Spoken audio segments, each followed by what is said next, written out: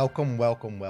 My name is Agnes. Agnes, no, that's... I'm even getting my own name wrong. This starts well. Angus, Dr. Random Mole. And right over there, we have... It's Oomzer Buchter, and next to me is... Ymir Polidopoulos. And tonight we will be once again playing with the past like Omar. A historian plays in an archive. Yes, because you play hard in those archives, right? All the time, like sniffing up dust and stuff, yeah. oh. As you do, yeah. Those are your words, man. So you're trying to say that you got dusty brains then. Yeah. But cool. No, but tonight we are going to be more on the side of the historians in the sense that we are going to be not that there's a battle here between archaeologists and historians. Not at all. No, never. But we are going to be. There is no. We're playing a game made by historians, with a lot of historical archival research in there as well. We're going to be playing Attentat 1942, which is a game made by Charles Deaf? Charles University. Yeah, it's Charles University. And the Czech Academy of Sciences. Mm-hmm. Yeah, and apparently it's like one. It's the first game in a broader project called Czechoslovakia 38. Yeah. Aspect of history, Czech contemporary history. If an up description of the project. Yes, you're dropping away a little bit, Hans. Yeah. Fine. Oh wait, then I'm gonna just close one of the streams and. Okay. But he was before the film like, can you hear me? And I was like, yeah. He was like, no, not like completely ignoring it. He got very upset, and now we can literally not hear you very well. But now probably getting better. You can hear me now. It's fine. Now it's fine. Yeah. No, but it's I first heard of this game when I was in the Clash of Realities conference last year in October. It was November. I don't recall. In Cologne, and the developers of this game were there, and they were speaking not in the same session I was in, unfortunately, and I didn't get to catch the session that they were in. But I'm since then I wanted to play this game, and I saw it pass by in the Launcher, which is this game section of the Washington Post Journal. Warmly recommended because it's not behind the paywall yet of the Washington Post, and there's this really because I'm guessing the Washington Post just tries something to go into games journalism, and it is like proper games journalism because there's very cool features, and they also do game reviews and things like that. And one of the features that they did was on Attentat 1942, and particularly this idea of, how can we tell the history of this World War, of World War II, in a way that is still a game, but is not always about, running around with a gun in your hand and just shooting at enemy soldiers.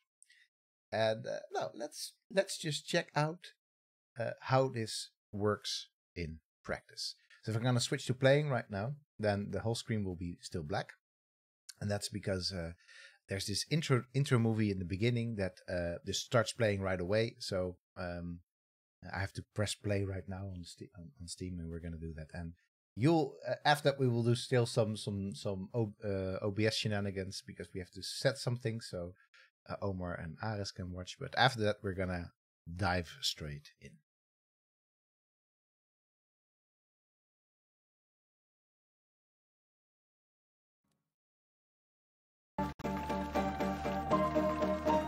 V březnu 1939 obsadilo nacistické Německo zbytky Československa. Vládcem nad vyhlášeným protektorátem Čechy a Morava se později stal Reinhard Heydrich, prominentní nacista a jeden z hlavních strůjců holokaustu. 27. května 1942 provedli českoslovenští parašutisté na Heydricha úspěšný atentát. Odveta byla brutální. Více než 1500 lidí bylo popraveno, 3000 Židů byli poslány do koncentračních táborů. Nacisté vyhladili české obce, Lidice a Ležáky. protektorátu zavládl strach.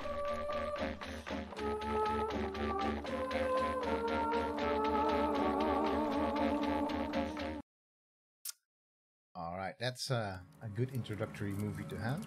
I'm gonna now I'll switch the sound a little bit lower first of all. Let's see. Where's it? There we go. That's off. That's not that will be a bit too much, right? Switching it entirely off. And now I'm gonna do the Discord shenanigans. So I'm gonna.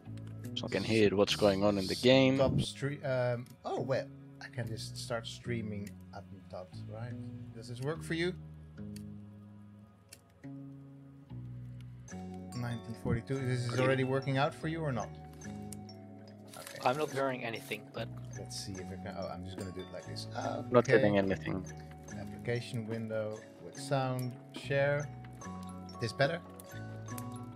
yeah, now I can hear something. Feels interesting. Yay! All I right. can hear it, but I can see a gray screen only. A gray screen. Like I can only see.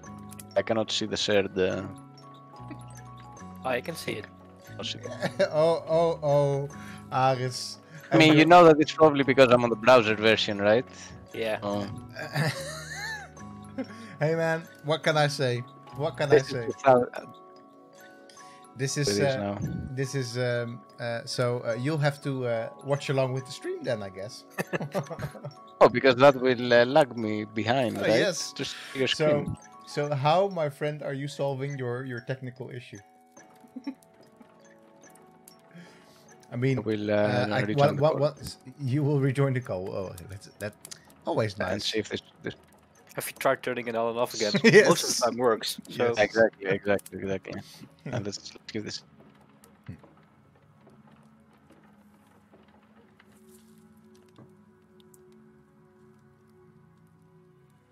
Yeah. The alternative is just would be streaming via just me sharing your my screen with you. It's not super critical to hear the sounds, but they're kind of nice to hear the spoken language. I am here and I can see. It is so. It is a grayish screen, right? No. I can see the game now. Okay, cool. Good. We're good to go. That's we'll just cut this entire part off, like, and then this super riveting part where we play around with OBS and Twitch technology and Discord technology. It's just a miracle that this thing just flies, right? So, all right. Anyway, let's get into it. So, maybe just to start with, I'm gonna speak for myself. I am not anywhere close to an expert on World War II, especially not on any World War II things happening in, well, anything that is not Western Europe, more or less. Aris, I don't know how your World War II history is. I mean, I've watched my fair share of especially older World War II documentaries and quite a bit of World War II, but that's about it. Yes, but Omar, fortunately, is well, a bit more of a World War II buff. Yeah. Okay. So dangerous waters always, but still. Dangerous waters. Yeah, no. Clearly, we are not to any level. That said, this is also a game that is, as we will see, is a game that is meant to teach you about this, right? To have you experience this. So probably it's maybe best if you don't listen to what we're saying about any sort of facts, but if you're listening to the game. So I'm just gonna play right now, and it's one of those things where you want to be quiet because you want to listen to the game.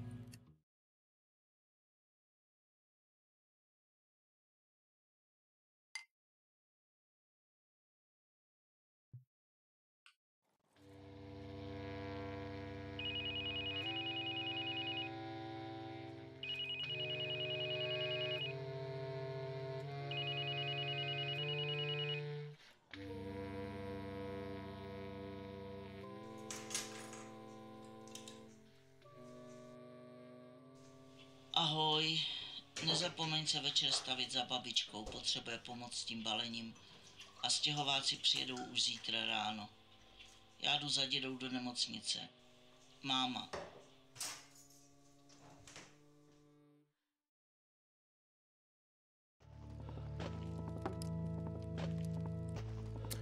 So that's the more of the setup that we're gonna get. Just shenanigans with OBS a little bit more. But let's see. Can I still change this frame around? Yeah. Well, never mind. So we're gonna visit our grandma. All right, cool. Done.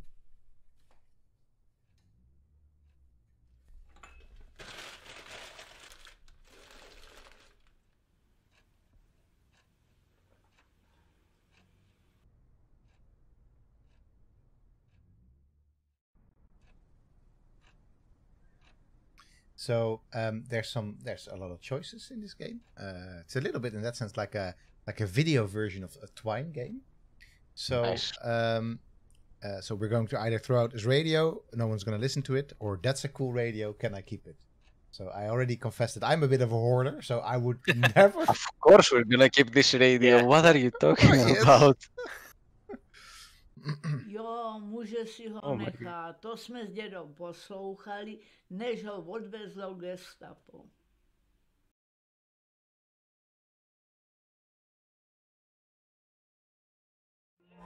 Vidím to, jako by to bylo dneska.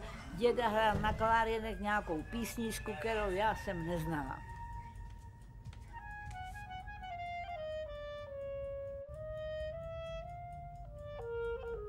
So it's interactive in the sense that you can make some choices here. You can have to advance the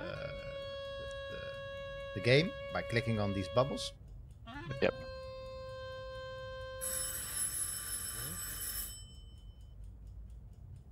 Absolutely in blue. Yeah, nice. Good call. I don't like it, so we're getting somebody at the door. I have to say I love the art so far. Yes, it's amazing.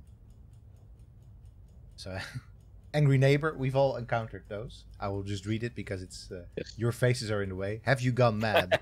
Such noise. Jazz music right now. What?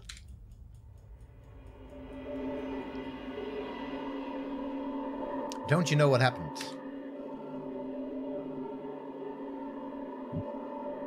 Oh, he doesn't. Okay. Turn on the radio. Dnes, 27. května, asi v 10 hodin 30 minut byl spáchán atentát na zastupujícího říšského protektora a generála policie SS Obergruppenführera Reinharda Heinricha. Zastupující říšský protektor projížděl svým autem směrem z Panevnických Břežan v městské části Stará Libeň a právě chtěl odbočit do ulice v Holešovičkách. Tu se postavil vozu v cestu muž, jenž se pokoušel vystřelit z automatické pistole na osoby sedící ve voze.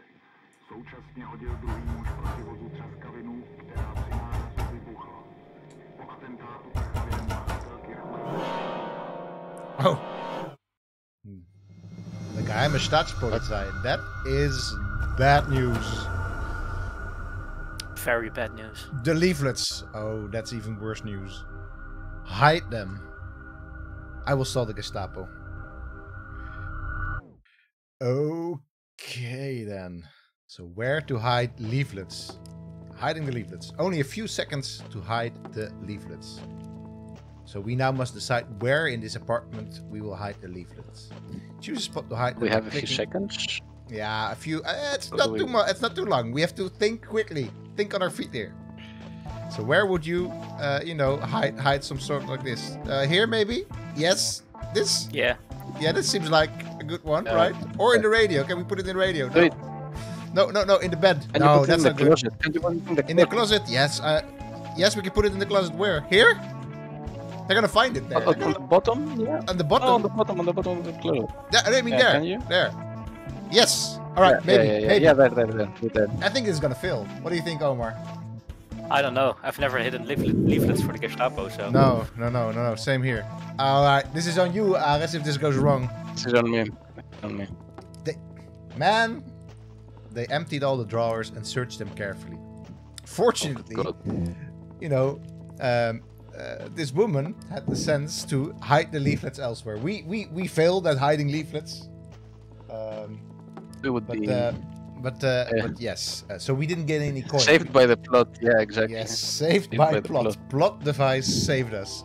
So we didn't get any coins, and I don't know. I've only sort of explored this for 15 minutes, so I don't know if there's anything to spend coins on. But I think it's just a neat device that they put in the game here to say whether you did or not follow what happened or what likely happened in this particular history. So no coins for us, meaning we're beside the mark. Když se vrhli do pokoje, začali na mě křičet německy, já jsem se začala bát, oni otevřeli kříně, začali všechno vyhazovat, pak dědu odvedli a já jsem si nikdy nemyslela, že ho uvidím až po válce. Wow, that's 3 years of not seeing your husband. So the game objective right now is to find out what happened. Was so more or less why our grandfather was arrested.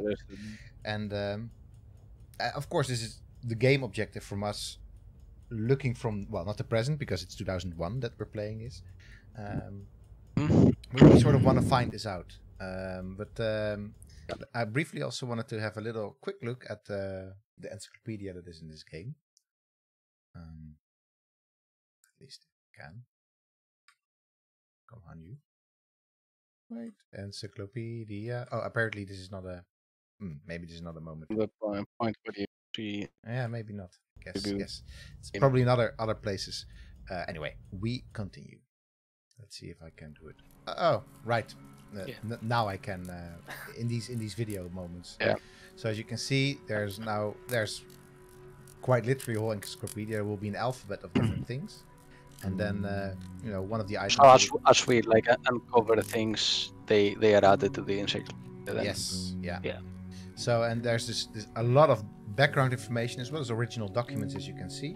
Right here in this encyclopedia. So we're not, of course, not going to read through all of it. But, it's not now. Not now. Not because that would be a bit too much. If you're playing the game, you should be reading it. Yeah, no. So this is one of those things that I mean, to be honest, I never sort of browsed through the entire like a civilopedia in one game or whatever. But it is still. I always end up reading a couple of search entries like this, right, and even more than just a couple. Yeah. And what I read from this one already is that it's really accessibly written, super nice and clear English as well. I'm gonna turn the game sound even a little bit lower. At least on my end, it's a little bit loud still.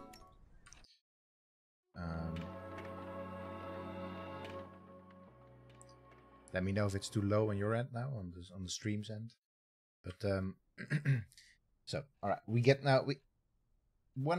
we want to talk about what's happening here in the game, or are we happy with just? I think we can do a couple more.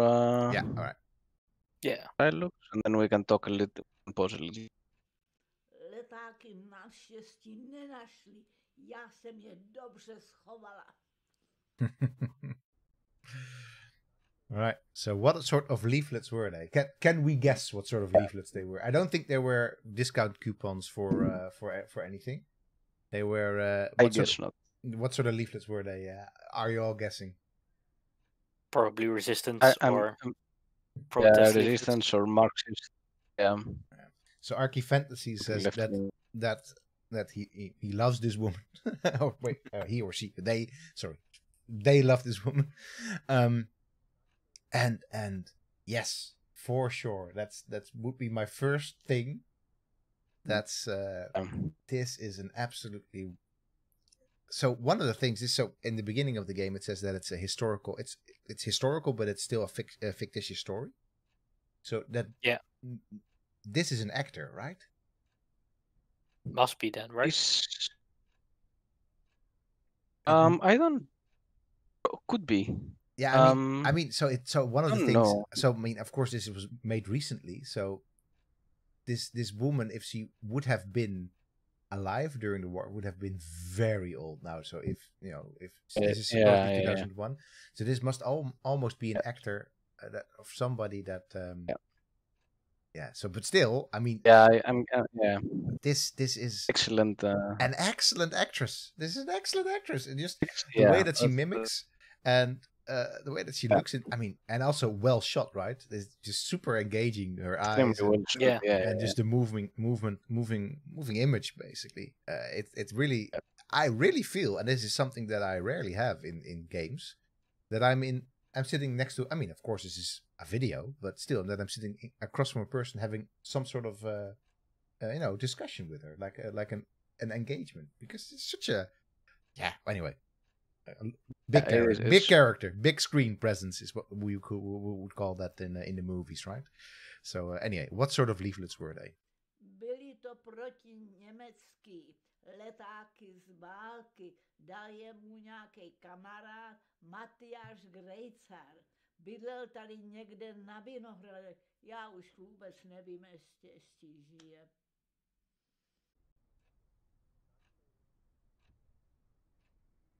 Wait, J.A. says that. Oh wait, okay. I thought he was projecting to himself, like, but no, not our granddad. But yes, our granddad was somehow involved in assassination. Yeah, maybe we'll have to find this out. Yeah, it looks like it, but yeah. So one of the things that I really love about this already is that we're talking to our grandparent, and I don't know how it was with you. Whether I mean, I know from Aris that his grandparents lived through the war, 2 wars. In fact, we talked about that, right? About my granddads. Yeah. Yes, exactly. Were your grandparents alive when? Yeah, definitely. Yeah. Yeah. So were they already born? Is what I'm trying to say. Yeah, same for my grandparents, and unfortunately, my grandparents aren't with us anymore. They died quite a while ago. But I have a similar story from my grandparents around leaflets as well. So of course this was this printing of news and all sorts of other resistance propaganda was a big thing that you could do as part of resistance movement, like sharing information. And my grandfather was also in the leaflet distribution business. Well, not business, but in the resistance part of it. And my grandmother was sort of transporting these, and that's how they met as well. So so if it weren't for resistance leaflets, I would not have been in this world, because they may not have, or it would have been somebody very different from me, because they met because of this leaflet resistance production and distribution of leaflets. So that's already a very personal kind of thing. So anyway, can we see the leaflets? Yes, please.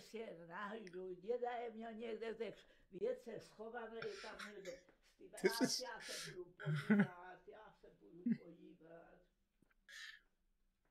such a grandmother. Like, oh, your granddad. Yeah, I'll go look for them. Alvin Bruce says, speaking of grandparent, my grandpa from my mom's side shared the story. Her story about life under occupied Java. Oh wow! Okay, that is that those are some other stories, right? From what was then the Dutch colony of Indonesia. But yeah, there was an occupation there, but at the same time it was a Japanese occupation within an occupation that was just a Dutch occupation. So that is a part of the war, the World War, that we get a little bit of in our schools and our universities, right? A little bit. Way too little. And generally, like outside, like in the Netherlands, I guess you get a little bit because it's part of the Dutch history, but outside, it's the place of the war that you rarely hear much about, because our view of the war is very European-centric, of course. Yeah. What we get in schools, in countries. Yeah. So you rarely hear anything that happened on that part of the war. No, and that's what I think. So this is very neat already, but I will keep on playing a little bit later. But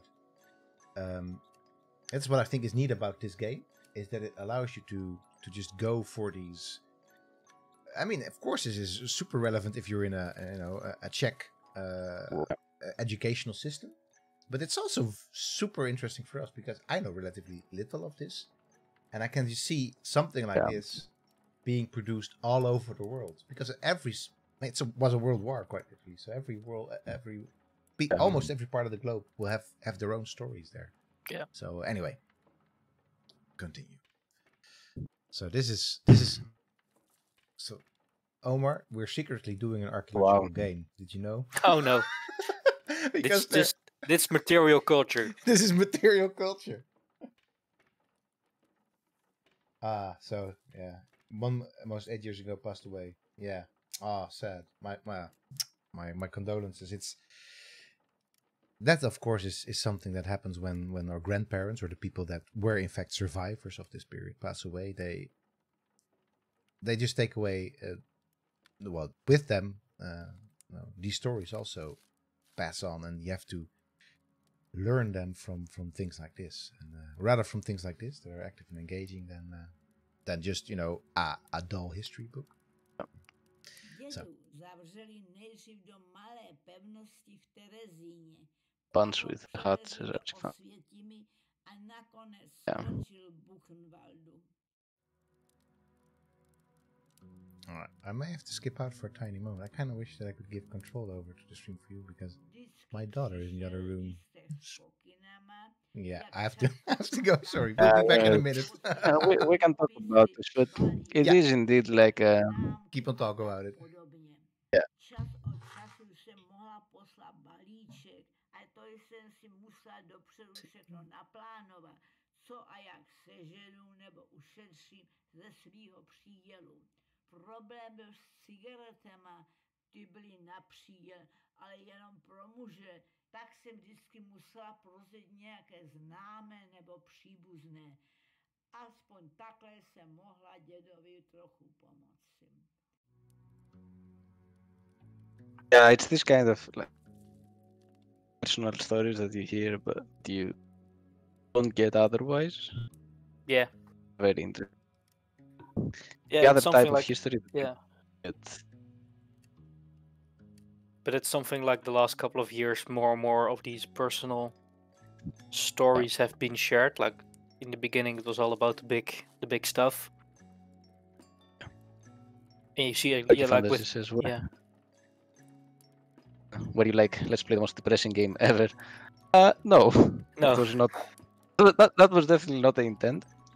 But, it's the kind of game that is also very relevant to play, right? One part because of what we're discussing, like the other histories that we don't get to hear, or stories of places that are usually underrepresented in the global history because it's not the important thing for the grand narratives. So we're breaking all sorts of social media policies right now. Are we? Yes. Say hi to. Mag ik ook wat? No, you could look for a tiny 10 seconds and now you're heading back off to that again. Ga je lekker naar bed. Okay, bye. Bye. The Mouse, the graphic novel. Yeah. Very much similar. I think Mouse was one of the first big ones of those personal stories which really broke out into the wider world. Like you can't find a history student who hasn't heard of Mouse by now, mainly because it's also part of the curriculum. At least for me, it was.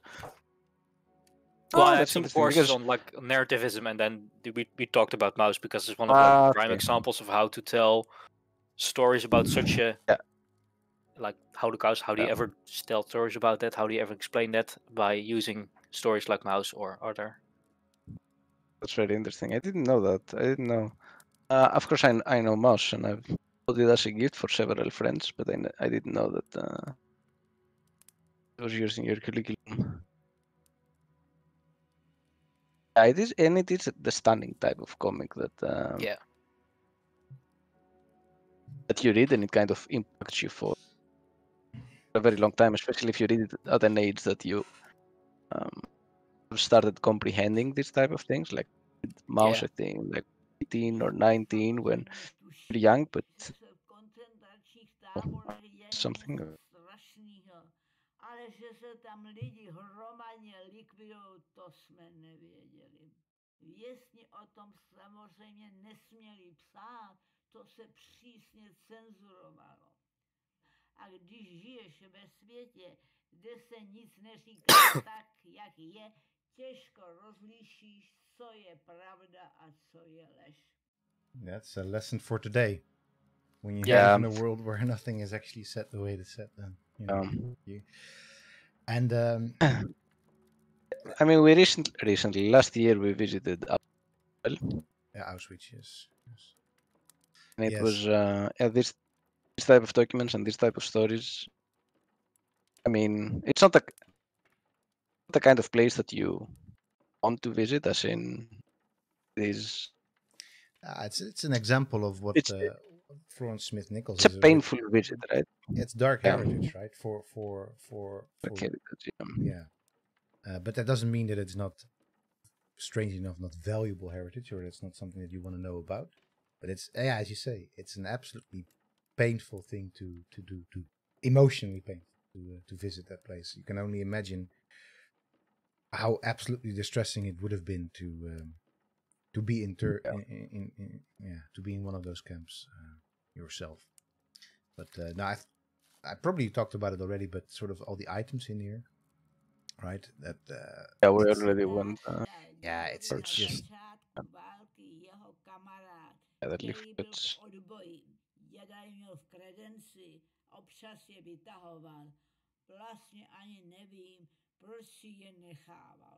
All right, we're not wiki crutching right now, but I do have a desire to know what a credenza is. Or do you know, Omar?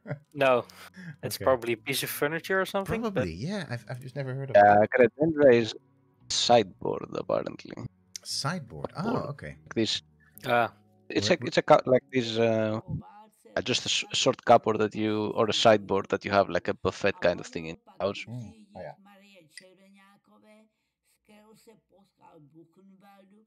Potvrzení, že byla v koncentráku, aby dostala odškodnění. Taky zařídil, aby jí dali lázně a ona mu odtamtud poslala lístek. I really love the angle that this game takes, because you can clearly see that, you know, the people that made this game, they know how to interweave histories with the stories told by things. It's just really wonderfully done. Yeah. Also, one thing I really like is that we're discussing how this is a really dark. Takže si tam pobyl nějakou dobu i po osvobození. Vrátil se někdy v červnu. Američani zřídili v osvobozeném táboře jakousi nemocnici, kde se děda náhodou seznámil s jedním českým cikánským děvčetem. Marie Červeňáková se jmenovala. Vrátila se dřív a přišla mi osobně říci, že se děda zotavuje. Chudák holka. Němci zamordovali skoro celou rodinu. So you were saying, Alice? So what I want to say is that what this game does is discuss how this is like a very dark topic and a difficult like to tackle, but it doesn't try to deal with the darkness of the topic. It just lets the topic speak by itself. So it presents you with a number of objects. Right? It's not like a dark environment or a very depressing music or something like that. It really is just that's what happened to that person, and hear that story. And of course, that story is super powerful and gives you this dark and depressing feeling because the story is like that, and it doesn't need to be dressed in a different way. And I think this makes it all more powerful. Yeah, these are stories that you really, you know, you don't need atmosphere. Oh, exactly. I mean, of course, you can destroy atmosphere if you make a very haha funny game around this or whatever. I mean, if you want, you can always do that, but it doesn't need to have its atmosphere like pushed into because you just feel when you see photos like this or you hear her talk, you just quite literally I feel it in my in my stomach. It's wonderfully done, but it's really good design and really good. So it's really interesting because it's really good game design as well as good history design, right? Oomzer, it's just and good narrative design. Yeah, good narrative. I mean, that's quite literally what it is. Like I'm always a little bit jealous because I think that as a historian, you get history writing in your like first year. You're sort of told how to write history, right? Well, Is it? yeah, I think it depends At which least in university you Leiden. go. Okay, at least in Leiden they get that. But maybe they do it now in Utrecht as well, but not when I started. So, but that's a long time ago. So, but, yeah. Oh, it's like geschiedschrijving for historici or something like that. Is that they have to go through this course in this book, and that's something that we don't really get as archaeologists. So as archaeologists, you learn how to describe objects and do field reports. Yeah. But the narrative of it and the histories around it, you sort of have to learn by yourself. And I always have a feeling that because I teach still teaching in a history department now, and I think that historians generally have archaeologists beat when it comes to storytelling. 100%. Yes, 100%. But yeah, it's also true because like the whole history depends on stories. Like it's not more than stories. So yeah, but I mean, it's like our biggest tool is a story. Yeah, but yeah, same thing for I mean, I think archaeologists always have the object to fall back on, and for some reason that many archaeologists end up not really coming up with like evocative, creative, truthful stories. And well, I mean, not across the board, but it's less of a focus, which I think is always a pity, because in the end, for me, it's story of humans, and what they did with their things has to come first, and that's not always the case in archaeology. But anyway, I think we are, wait, probably this one. Prison letters. Německy, aby to mohli přečíst německý cenzoři. Pro mě bylo vždycky důležité, že jsem věděla, že naživu. Ta léta čekání byla hrozná. Nejhorší to bylo na začátku. Ten strach a ta bezmoc. Pak jsem si řekla, že musím být silná a vydržet, a pak to vydrží i děda. Každý den jsem za něj se chodila modlit. Yeah. I can start to imagine this. Such a crazy time when letters were the only. First of all, just when letters were the only way of communicating a long distance, and then particularly within this context must be. Well, it must be excruciating. What she says, basically, like what she says, like that's what it is. So I think that was everything, right? And if not, we will be able to. Or wait, well, we can return. Yeah. Yeah. So, did you have to book on top left? Didn't he? I think we did. Yeah. Oh, we did. Yeah. And the newspaper, right? We did. I don't think so. Maybe.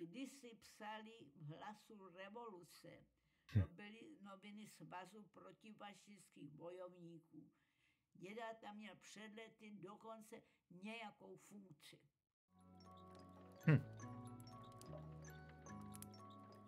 Dneska jsem unavená, necháme. Now that we put them all. Okay. Let's see. For another time. So the Gestapo arrested Grandpa during the war. Grandpa was hiding anti-German leaflets in the apartment. Grandpa's friend from the army, I can't pronounce these names unfortunately, but Matthias, something like that, Kretscher, gave him the leaflets. So that's the. These are the pieces of the puzzle that we have. That we have right now, yeah. So we're just at we can call this. Yes, let's try and call this this Matthias. We have the other grandpa. Yes. Grandpa's army buddy, member of the resistance movement during the war. Okay. Nice. Oh. Okay, that's clearly a history buff. Krejcar, prosím. Co si přejete?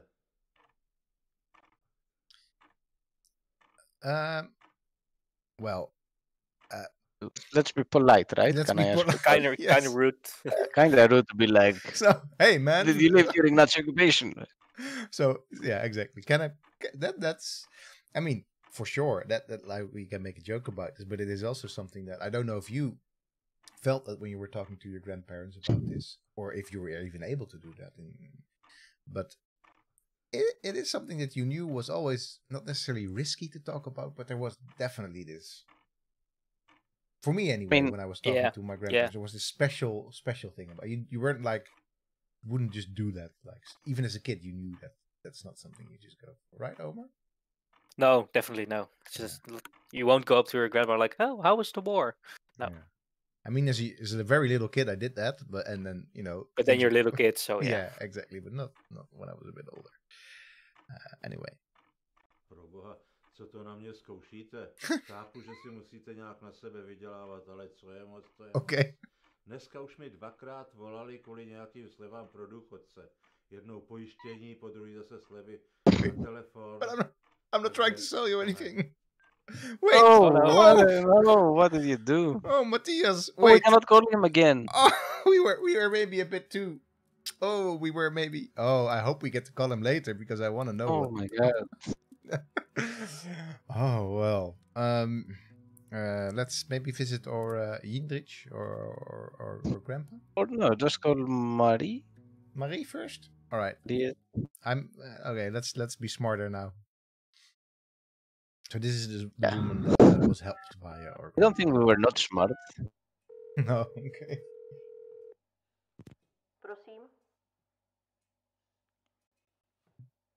Well, okay. One option, so we can't mess that one up. Yeah, okay. I would think.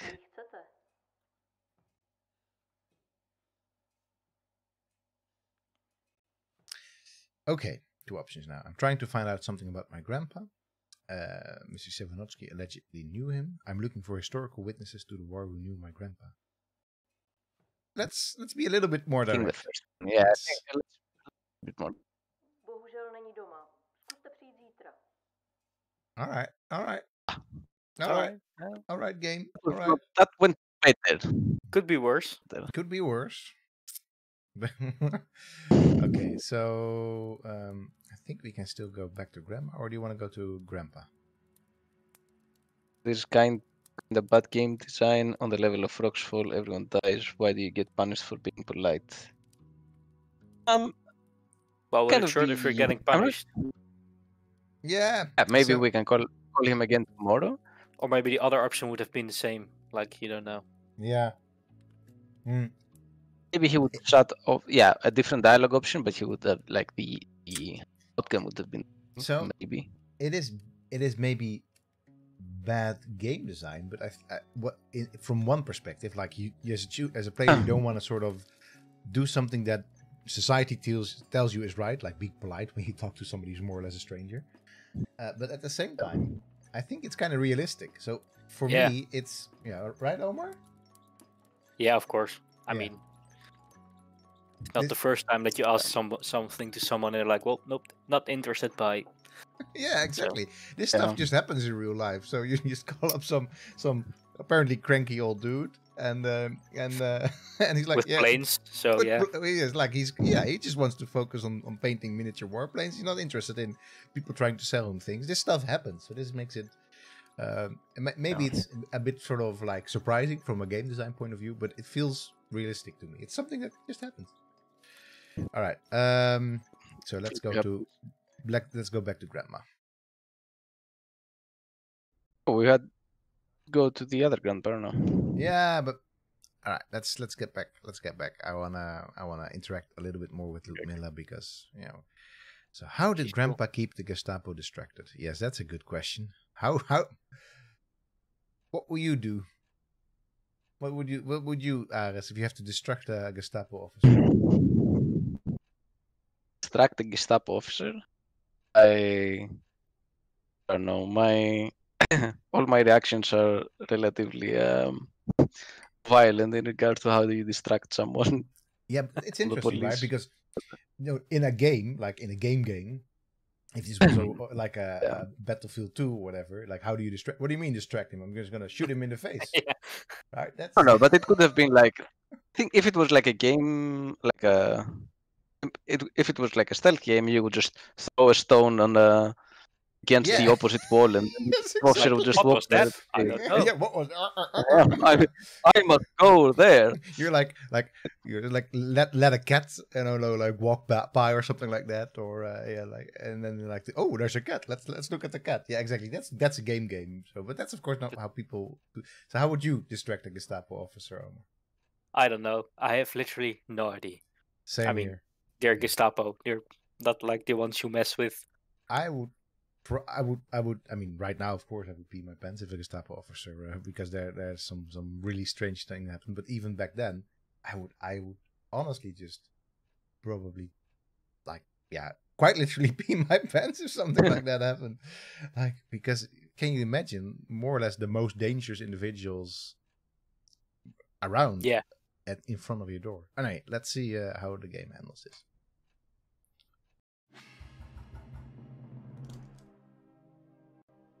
Sniper series where you can distract the soldier. Forgot which one. That's one of those sniper Nazi zombie armies or whatever. Sniper Elite, probably.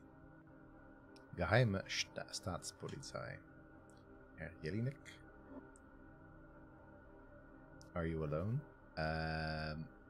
Probably we have to come up with some sort of excuse. Are we alone?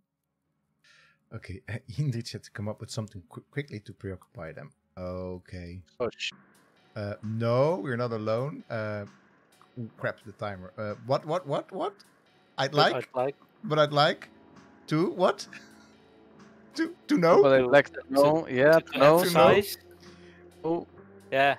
What are you looking for? Whether you have. What do you have? What? Oh fuck! Search warrant? No. Search warrant. During the war, no one used search warrants. Oh well. Well, they would have smacked Grandpa for such a response. Yeah, probably. Probably, yeah. Gestapo agents were used to having discussions in doorways. Grandpa told them that I was getting dressed. I had only a moment to hide and leave this. Yeah, right. That would probably, if you think about it, Grandpa, he just told them like, my wife is just, getting dressed. So can you just like hold on for a moment? That's probably the best way to get out. Well, yeah. Of the Jojo Rabbit Gestapo scene. Oh yeah, Jojo Rabbit Gestapo scene. Yes, yeah. I haven't seen Jojo Rabbit yet. No, me neither. So. All right, no spoilers then. No spoilers for Jojo Rabbit in the chat or right here by me. The only spoiler that I will give is that go see this movie. It is such a great movie. Go watch it. I really wanna go see it. Yeah. No, it's stream it tonight, people. It's really I think it's a great one. And after you've watched it, then we will tell the people that are watching the stream. We will talk about it, and there will be lots of spoilers. And then but first you watch it, and then we can talk about Jojo Rabbit. All right, we didn't get any coins again, so okay. Oh, clearly. Right. If we keep messing this thing up.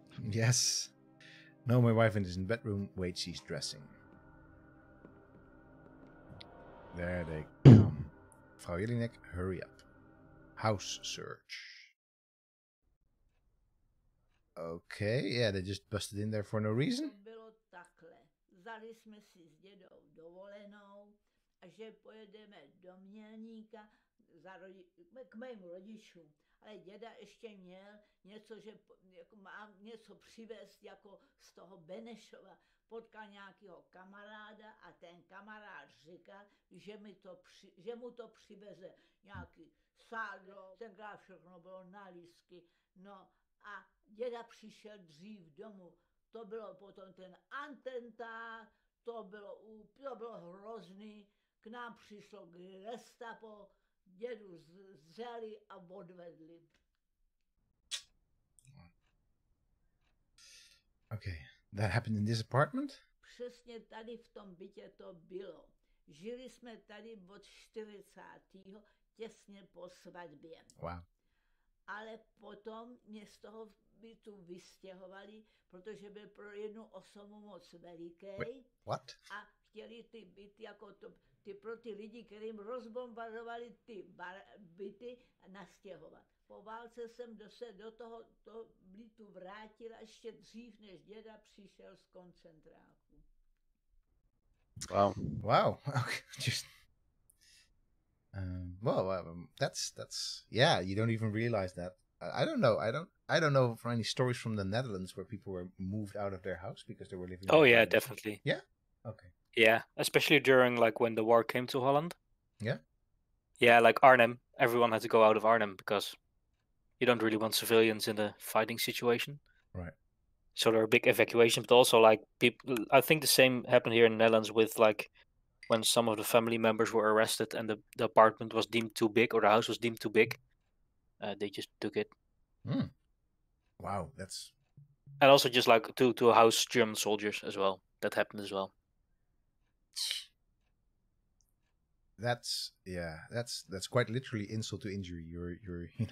Your family members get arrested, and then you have to move out of your house because your family members get arrested. Yeah, I mean, nobody's expecting any sort of reason here from the Gestapo or from the German occupiers, but it just it isn't. It's kind of crazy if you think of all the little horrible ways that people were just done violence to in this war from both sides. Because I mean, not only little ways, because we just heard about the bombing of Prague. Shall we look at the encyclopedia item for that, Oomzer? Do you know? Yeah, I don't know. I don't know much about the bombing. It's probably Allied bombings because that's what they did. Because necessarily, yes. I don't know.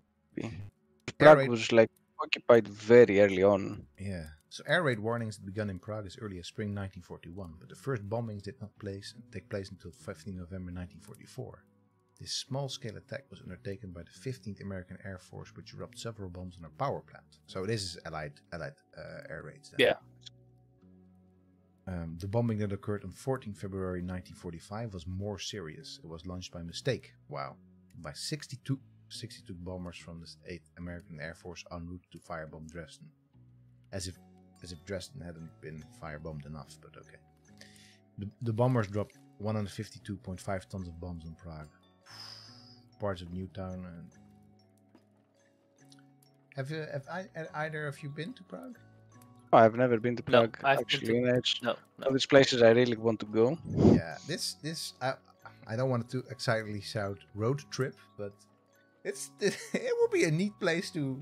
No, I'm just saying visit it, but I also want to get back to Prague. I don't know what the situation right now is with the borders and whether they got COVID-19 under control. But Prague is an absolutely wonderful city, and I didn't know that it was so extensively bombed, or well, accidentally bombed.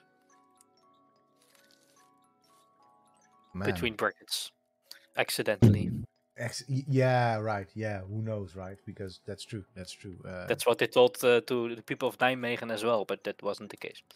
Yeah, wasn't that the case? Yeah, no. It's always been told as the vergissingsbombardement. Yeah. But like, there's also been like documents saying it wasn't that much of a mistake, probably. It was just to put pressure on the Germans and. And also like bomb church towers and stuff. Ah, right, because of the church towers were like vantage points. Yeah. Right. Oomzer says bombing mistakes common. YouTube video a couple of days ago where an Allied bomber or bombing group mistook a Swiss city for a German one. Wow. Yeah, because it's quite hard to. I mean, bombing mistakes happen as well, right? It's especially the last Iraq invasion by the US is infamous for on-off like mistakes or what has been claimed by the US to be mistakes, right? And we have hypersensitive radars and whatnot. Yeah. So like, I can't imagine they had like radio beams guiding them to the target in like a general direction, like the way they need to go. But then it was like pick out the city from above, which you've never seen before, and also like the American tactics of just bombing everything. So. Yeah, well, That's something that. And particularly like sending Americans to bomb in Europe, where they like have no conception of the geography they have to attack on, right? Yes, exactly. Yeah, no, true. I mean, yeah, we had a very serious, well, not necessarily accidental bombing incident in the Netherlands with I forgot the name of the town now in Iraq, where IS. Oh, yeah, Hawija, something like that. Yes, if you could, wiki correct me. Yeah, I'm going searching now. Which I mean, they hit the target that they were meaning to hit, but that target was itself a munition depot, and just absolutely wiped out a major part of it was Hawija. Okay. Yeah. Of that town, just an entire neighborhood more or less flattened, so many civilian casualties.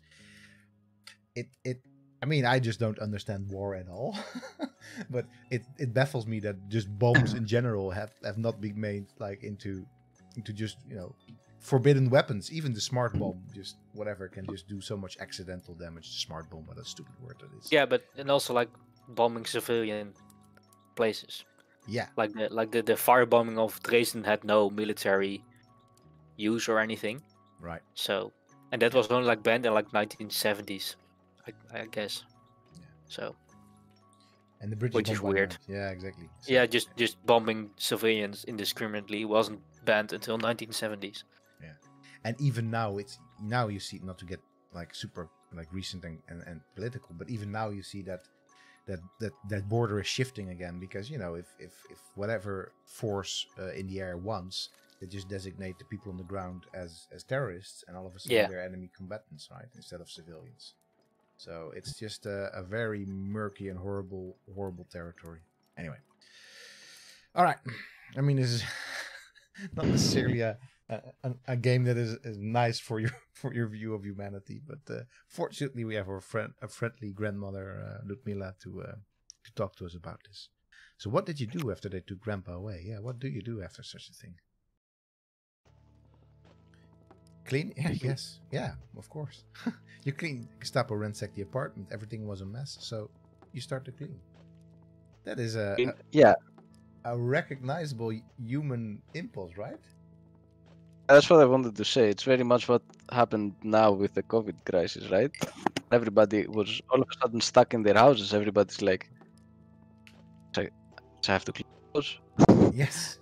Yes, I have to fix that thing that I've never been fixing because I'm never here, but now I'm here. So it also is kind of an orderly reaction to an uncertain situation, right? Yeah. It's like you don't know what's happening, so you might as well make some order around you, so you recognize like the things are in place, and you can process the uncertainty. All right, so let's clean.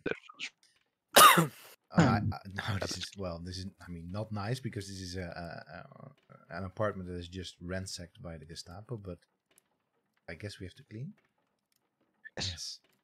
Oh, I think. Oh man. You have to click 31 times. You have to click 31 times. Yes. So this is all you. This is all me. I will do that. And while I do this, I will just there's some. So I came to Prague in. Ludmila is a pediatrician, or she wanted to become a pediatrician. She wanted to be. So she lived in a student dorm. Oh, that's pretty cool.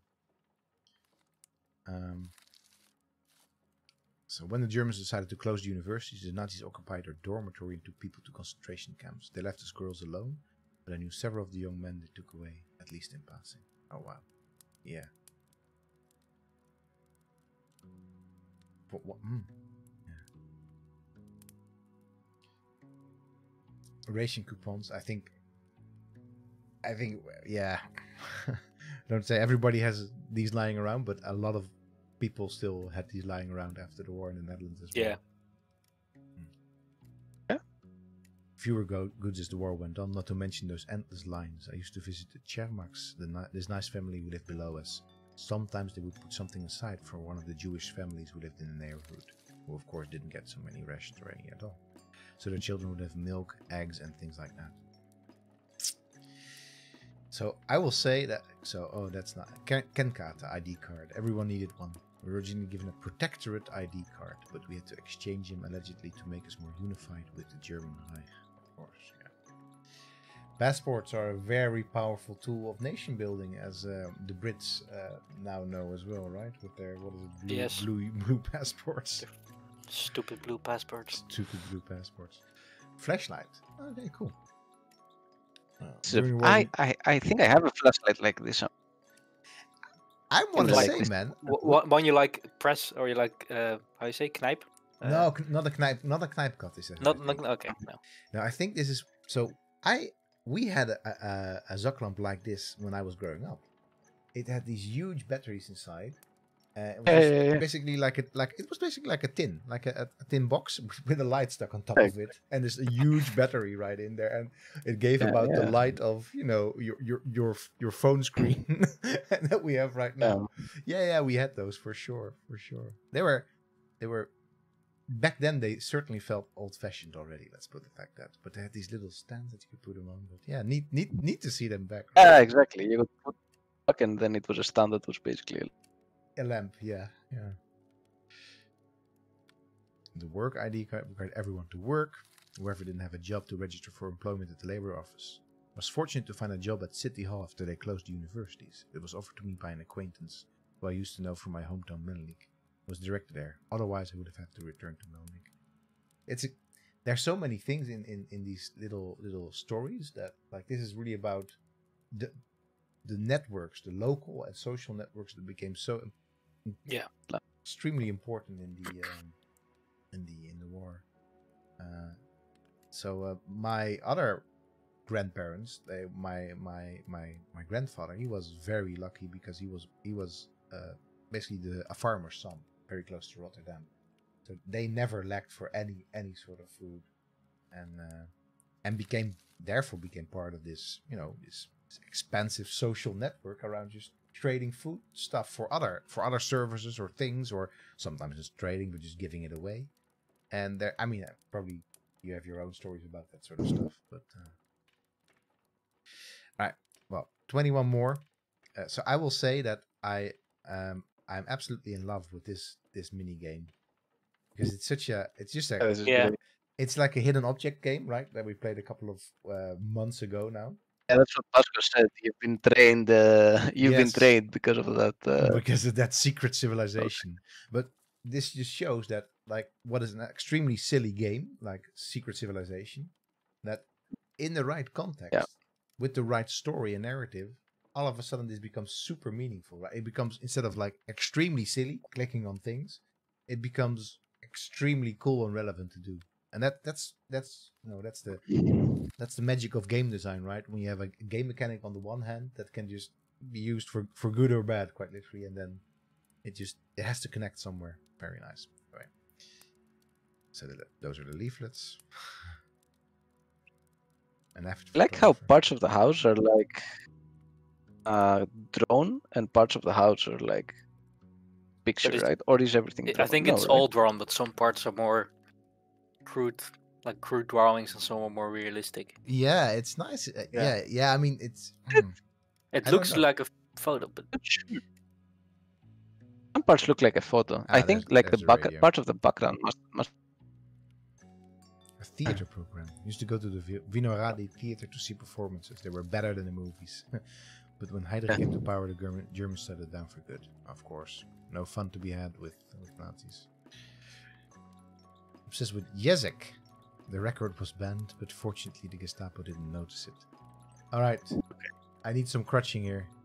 Jaroslav Jezek. Tisic or whatever.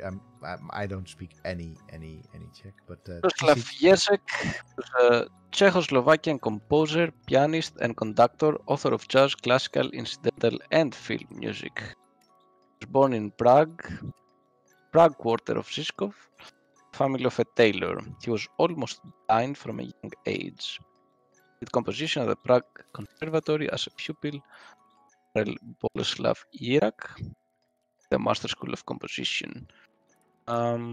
He collaborated with the avant-garde artists of pre-war Czechoslovakia, such as Vítězslav Nezval and so that they're really not necessarily nationalist, but patriotic type of composers that just had this sense of history and identity and culture that wasn't fitting in with the Germans' idea of what culture was supposed to be. All right. It says the first of his work consists of chamber piano and concert and compositions created first under the influence of Stravinsky, of the Parisian Les Six, of Arnold Schoenberg. That he did his own, like, more modern expression of jazz. Ah, right, cool. So, right? Movie tickets. I didn't care for the films at all. If we did, we only saw Czech films. We didn't watch German films as a matter of principle. Yes, I can sympathize with that. And the Germans gradually banned anything that wasn't German. But I'd like to watch the occasional romance film, even if Grandpa would laugh at me and call him corny. Nice. Grandpa's prized possession. In fact, it's how we first became acquainted. He used to play at the medical students' ballroom dance before the Germans closed their school. So you know what this really reminds me of, this section? Is of Mata Hagis's game. Yes, I wanted to say that. Yeah, so I forgot the title now. It's horrible. Let me think. It's I wrote a Games We Dig about that. Of him, right? Pictures of him, but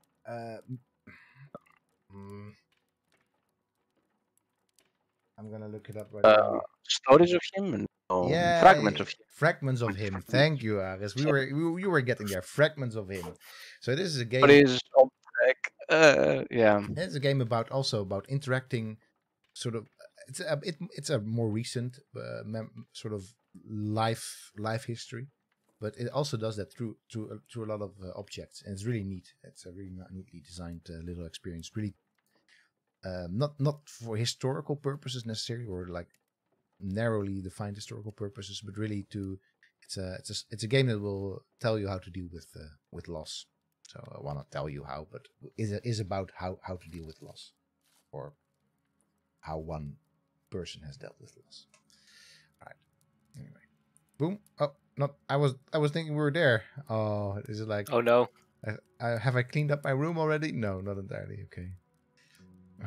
Grandpa liked looking at the photos. Okay. Until under the Germans it got worse and worse, like all magazines and newspapers, so we bought it less and less. Right. Any mess left? Any mess? Yeah, there was like the other room. Oh, what, here? Yeah, there were like broken plates. But the broken plates are already gone, I think. They're gone. You were so quick on the click. What? Couch, sorry? right? Couch. The couch? On the right, in the kitchen. Alright. No. Right? Because it must be here. Must be here. Here. No. Wait. The bed, maybe? Yeah, no. The bed seems alright now. Plants. Oh, the plants. Yeah, the plant was. This is my house. If a plant just stands somewhere randomly on the floor, it's like, yeah, belongs there. Yeah, that's also what I do. This plant sparks joy. Yes. Yeah, exactly. Oh, let's have a look. 4 last things. And the procession to Calvary. yeah. Yes. Yeah, procession to Calvary. That game is in our crosshairs. We're gonna play it. We're gonna play it at some point. Yeah, no, for sure. We're playing that game at some point. Just have to find the moment for it. So many games to play. So little time to stream. Ty noci poté, co odvedli Jindřicha, byly nejhorší v mém životě. Občas jsem si pustila rozhlas, ale tam pořád dokola opakovali výzvu k odhalení atentátníků. Také četli seznamy popravených. Modlila jsem se, abych tam neslyšela Jindřichovo jméno.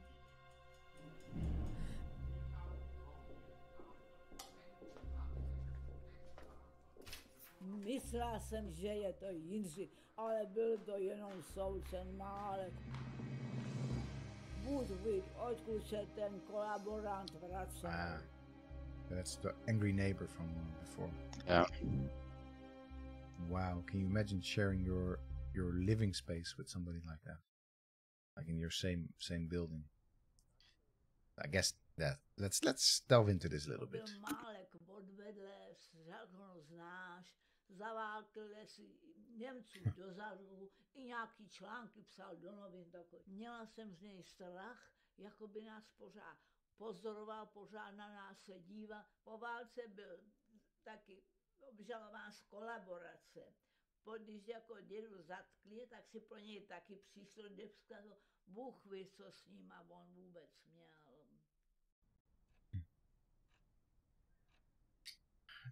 Let's have a little look. I'm trying to see if we can. Is that? Oh, that's just a character. That's not in the game. Yeah, that's the neighbor. Yeah. Yeah. Okay. Yeah. I thought maybe it was also part of the encyclopedia, but yeah, nice. Yeah, this is one of the things that, of course, collaborators. I mean, there were plenty of them during the war, right? And it's something that I don't know if my grandparents would have been collaborators, I don't think I would have found out. Or so maybe they were, right? Because it's sometimes I'm quite sure that, for example, or not necessarily my grandparents because they were too young to be sort of that, but they're basically their parents. So it's very hard to find out because, for example, there's this story in my family about my the father of my great grandmother, who went to. There's some party going on outside. Just a moment.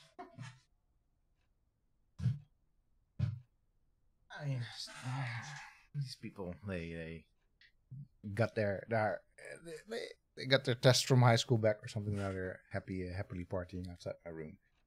But anyway, that he worked in Germany.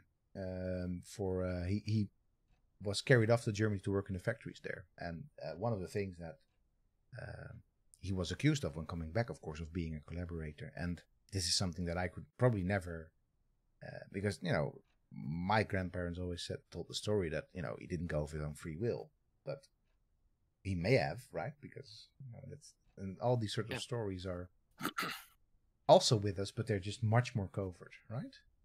Yeah, but there's also degrees of collaboration, Yeah, right, exactly. Often when we speak about collaborators, there's these people like this Mr. Malik who ratted out to the Germans, but there's whole other acts of collaboration to say so, or not resisting, which was often also seen as collaboration in some cases, right? Which is yeah, exactly. So this is probably the thing that was happening to my great grandfather, is that because he went to Germany, he didn't resist the fact, so he didn't go into hiding. That probably he was seen as a collaborator or some form of collaborator after he came back. Anyway, was that an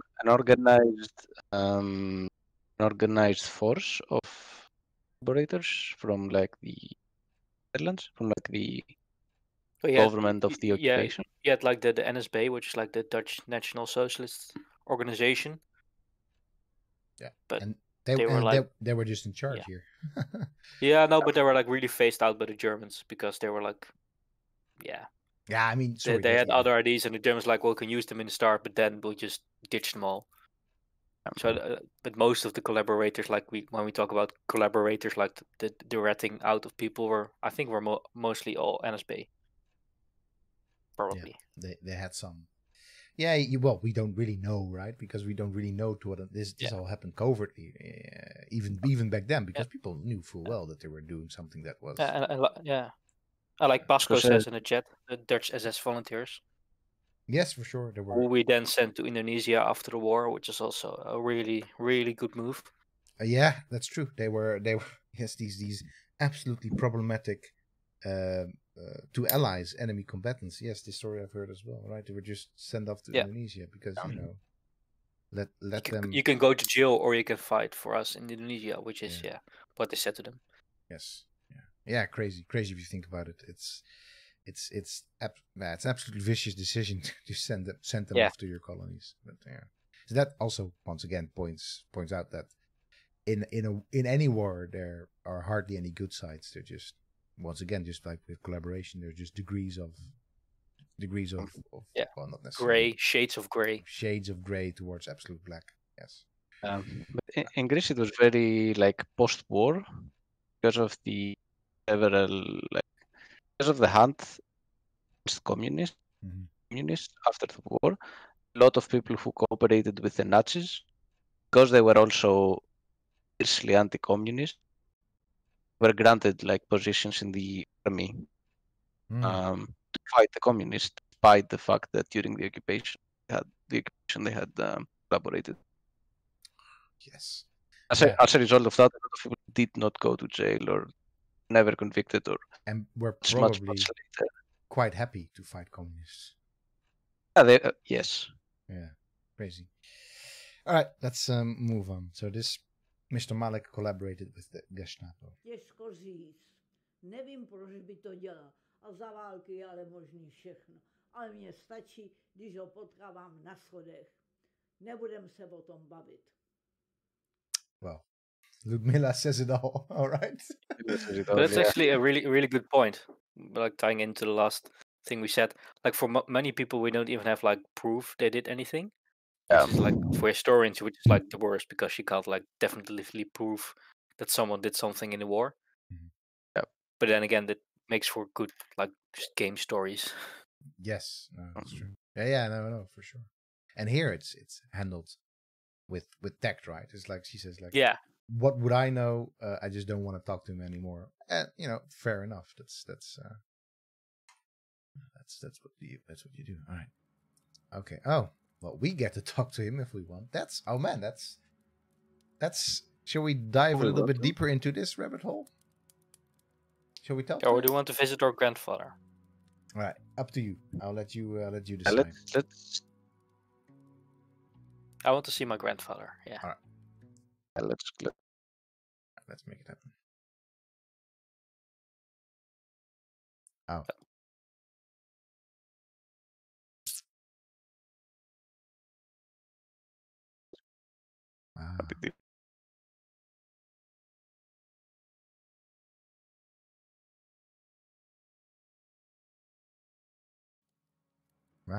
Well,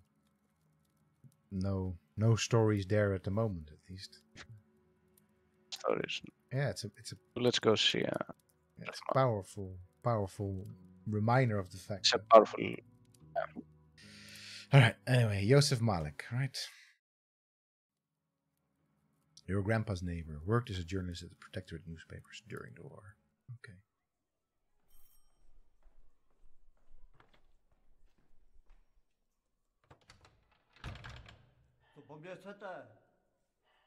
Well, what do we want? Okay. Wow. How to start a conversation like this? My grandpa said that you were questioned by the Gestapo during the war, and that's something to do with my grandfather. May I ask you some questions about what happened? My grandma said that you betrayed my grandfather to the Gestapo during the war. Is that true? Well, she didn't say that, so I'm not. Let's agree that this is also not a very good opening line when you want to talk to someone. Yeah. Yes. Yeah. That. Unless you're planning like to punch them in the face, that's not a good.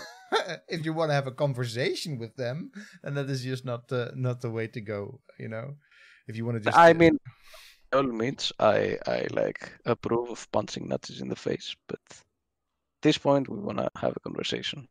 So Alvin Bro says it's kind of interesting how the German occupiers don't keep that good of documentation of people who work for them, seeing that many of their activities are well, if not good enough, documented. Yeah, exactly. Yeah, but most of them would have been destroyed. Yeah. Yeah. All right, so let's try this.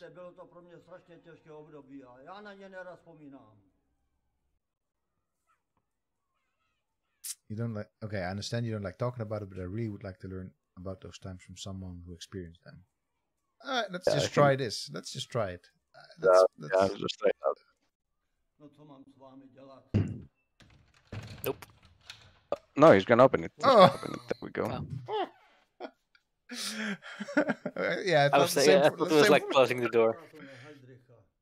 Všichni jsme věděli, že se nám Němci krutě pomstí. Kdo to nezažil, těžko tu dobu pochopí.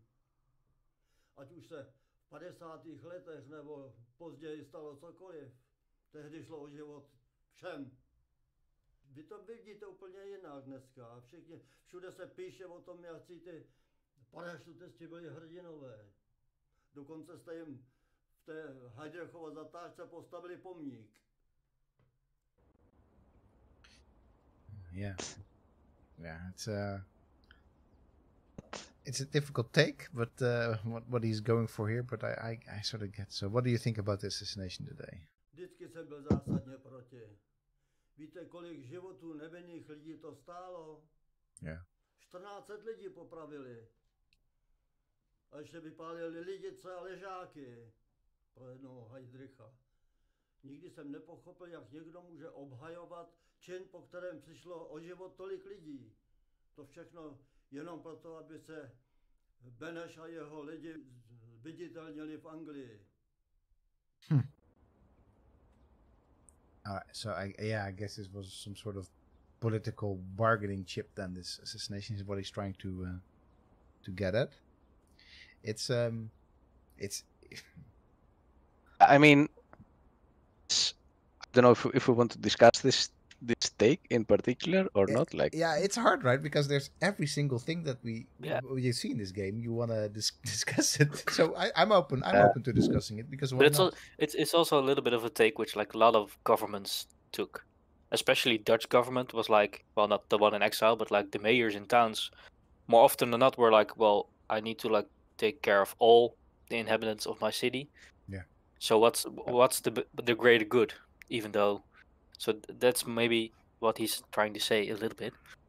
Yeah, and what happened like, throughout Europe, like why kill this one guy when you know there's like 10 other brutal guys next in line?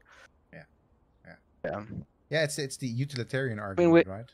Yeah, and also because like now we see the assassination of Heydrich as something heroic because we now know that Heydrich was one of the guys behind the Holocaust, like the one who thought it all up, like the concentration camps and stuff.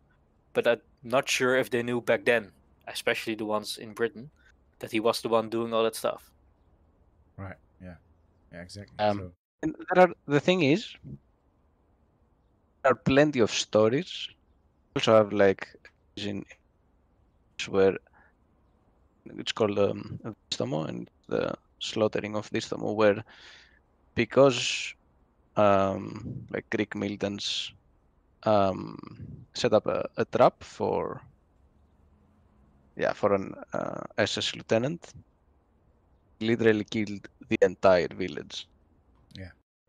It's the kind of discussion. Well, I think. Yeah. It's the kind of discussion that has to do with resistance and whether whatever you do, like each action that you take in any given context has some form of reaction. Even your inaction, even if you're not doing anything, it also has some kind of reaction. Whatever stance you decide to get, something is going to happen. Yeah. If you're not doing it, and that is pretty much, and was the discussion back then, I'm sure, of the people who chose to vote their exactly.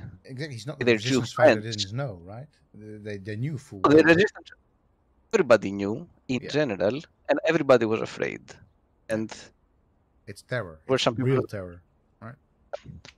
So can you justify the people who decided to snitch on Jews?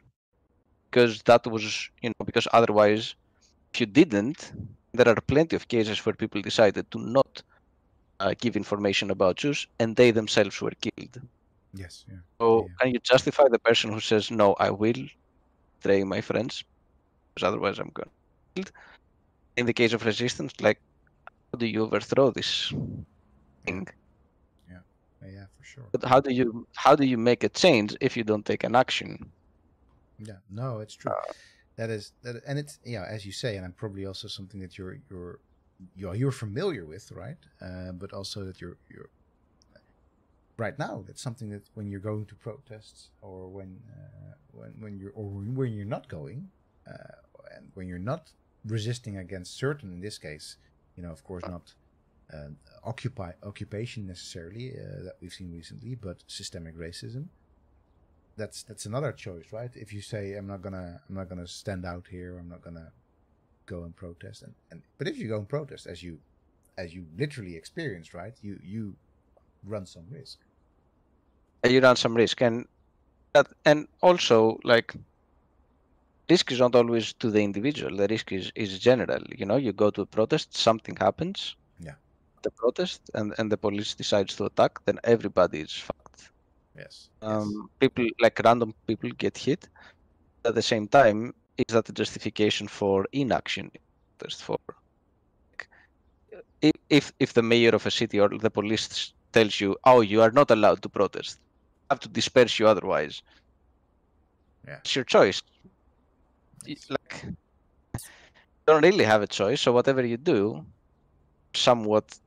So you have to make the choice that consciously serves you, or you feel it's the right choice.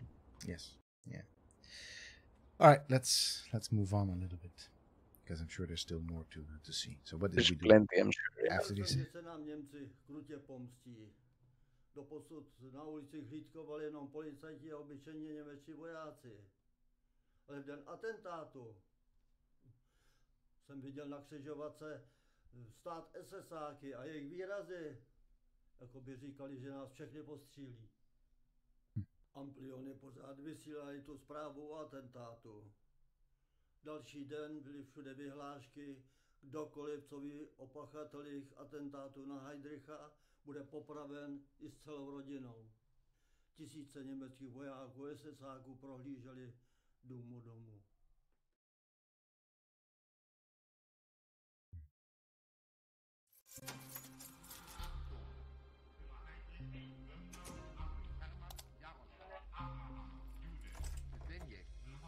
Najednou jsem si uvědomil, že mám doma spoustu nebezpečných věcí. Kdyby je u mě SSáci našli, putoval bych okamžitě před popravčí četu. Okay. Yeah.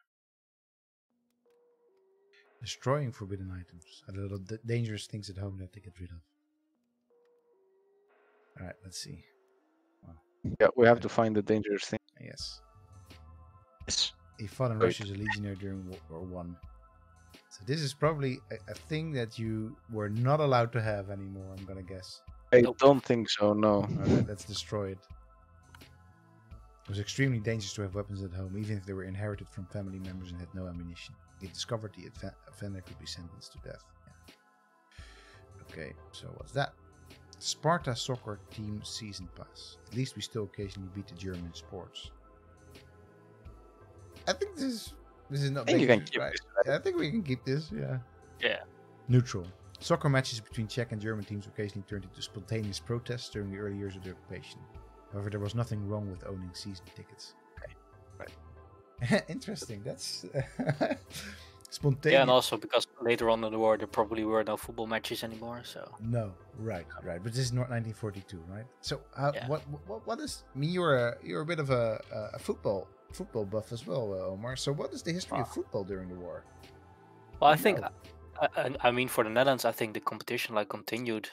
Yeah. After the occupation for a few years, but then you had the man being called up to work in Germany, and the fighting coming closer. So I think in 1943 they were all stopped. The amateur football as well as the how do you say, the professional, which were not professionals by then, but still. Yeah. The Eredivisie. Eredivisie, yeah, first division. I think it's the same for all countries. Yeah. Especially because sports as propaganda died out a bit. Yeah. There must be. I mean, maybe the book is already written, but there must be an interesting book to be written or to be read, maybe, about. Because I can see how sports teams could be one of those places where you could really sort of band together and decide to take collective action. For example, resisting, or maybe something else. So maybe there's a neat history book about theirs that's somewhere. Anyway. Cool. All right, let's see. A picture of Czechoslovak President T.G. Masaryk, our first president. He created independence. Yes. Okay. Just don't. I don't know much about this particular figure, but I'm gonna say no. Yeah, sorry, discouraged. Okay, the Germans considered Masaryk a dangerous symbol of Czech nationalism and a reminder of the independent Czechoslovak state. It was discouraged. Okay. Bust of Jan Zizka from Trochnov. Zizka was a 15th century general. He defended the Hussites. Yes, a Czech Christian. Yeah. This is going Just very back in. He's considered a Czech national hero. Yeah, that probably just destroy it. I mean, okay. Neutral. Okay. Interesting. Zizka and the Hussites were seen as nationalists and anti-Germans. Although Zizka's name was forbidden in public, it was okay to own a statue of him. Interesting. Better safe than sorry, I would say. But think about the fact that there probably was some sort of German bureaucrat that made decisions about all of these things. Right? Oh, absolutely. Yeah. Absolutely. Like the amount of bureaucracy under Nazi rule was insane, and the amount of collected information they would have for each particular country that they would occupy is like beyond compare. You would know the amount of details that they would know.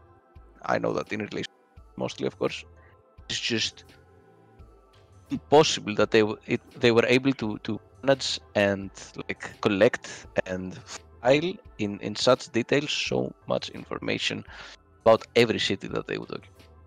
You know, that's still the case that military or sort of things tend to have some really good info, not necessarily like on tiny details or not necessarily for the troops on the ground, but like one of the best places for a long time to learn about countries on the internet was the CIA country file. Yeah. Right? And still is, actually. Probably many times better than Wikipedia in still some occasions. So, yeah, it's not so strange that the Germans had this as well. All right, anyway. Let's see. Okay, let's have a little looky. Oh, there's something in there. Okay. There's something in there. Membership card for the Association of Legionary Youth. I was in an organization for the children of war veterans. My dad was one of the famed legionnaires who fought in Russia after World War I. So I'm going to say probably not something good to have lying around. Probably. I would also say just yeah. Veteran groups, especially the legionnaires, were viewed as dangerous. The occupying regime tried to wipe out their patriotic organizations and traditions. Yes. Okay. Let's see. Anything else here? All right. Autographed picture of Czechoslovak President A. That's a definite nope. That is an... Yes, probably no, because this... Yeah, okay. He's like the president in exile, yeah. Yes, he's the president in exile. Yay! So, I mean, interesting, because through these items, we see somebody who's, you know, definitely a Czech nationalist or patriot is, or like a patriot, right? So Benny said fled to London. Yeah, of course. So, also it could be dangerous. Yeah, I could see that. All right. So let's have a Hitler, whence and whither?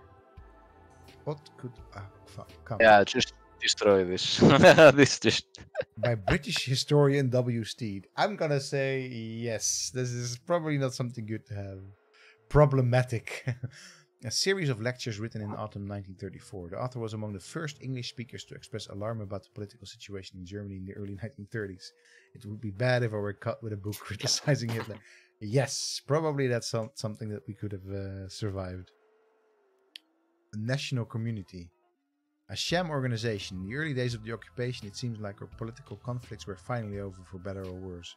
I naively thought that this organization would unify us as one people. This seems like resistance. No, I don't think so. It seems like something not that resistance, yeah. that the Germans instituted. Nationale Gemeinschaft. Oh, maybe. Neutral, a mass political organization created in March 1939.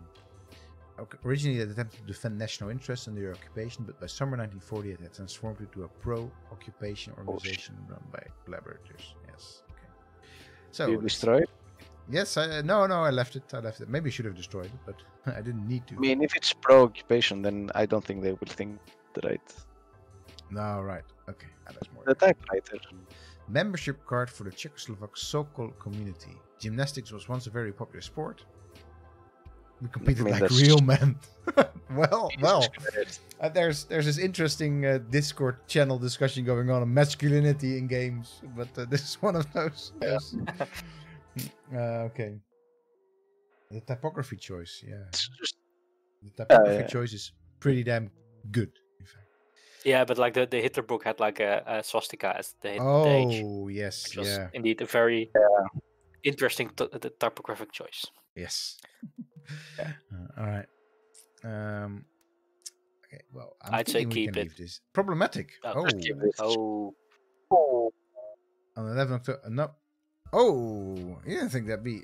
Okay. Well, sorry. You unexpected. Medal of the Masonic Order. Oh, yes, I don't think... A fraternal social club. Before the war, many influential people in position of power belonged to the Freemasons. Wait. No, just this.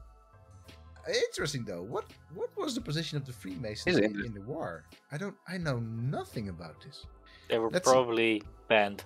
They were probably banned, because that's what discouraged. Okay, Freemasons is a dangerous cult secretly run by Jews. Of course. I mean, yeah, of course. Okay. There's no way. Okay. All right. So, I think that is it here. Oh, no. Membership card for the Boy Scouts. I joined because of my friends. I lasted until the 7th grade. So I think... I want to say whatever, but I also want to say destroy it because the gymnastics thing was like a big no-no apparently. Exactly. So I mean, clearly the Boy Scouts were not the Boy Scouts anymore, and they were just supposed to be the Hitler Jugend. But I don't know. This could be one of those things that we could leave. Let's see. Problematic. Okay. Scout activities. Yes. Yeah. Entire organization was disbanded later that October. They were viewed as a threat. Yes. All right. That's already done. Wait. Yes. I think we're all done here. Oh, no. Oh, no. We just... Okay. Their fight. Book criticizing the Sudetendeutsche Partei. Okay. Nope. Yeah. Okay. Let's just destroy this thing. Stop it there. Yeah. Yes. Yes. So yes. Don't get anymore. Left-wing organization, Workers Academy. Nope. Oh man, absolutely love this. So the typewriter. Bought a typewriter so I can work from home. I guess also no. I think we can.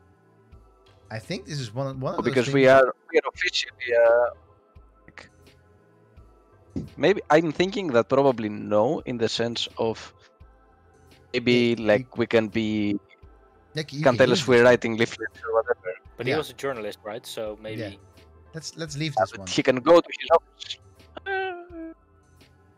All right. Woo. But it's also like it shows how some countries differ greatly. Yes. Yeah.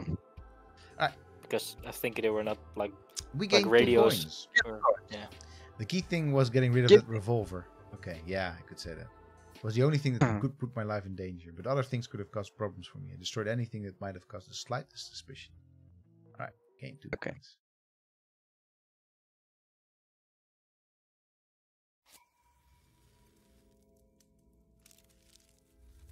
Co šlo z pálec, skončilo v kamnech. Ten revolver jsem zabalil do novin a odhodil nenápadně v parku. In the park? Nebyl jsem jediný. Protektorátní policie našla spoustu pistolí a bajonetů, které si lidé schovávali doma. Teď ale pochopili, že tady jde o krk.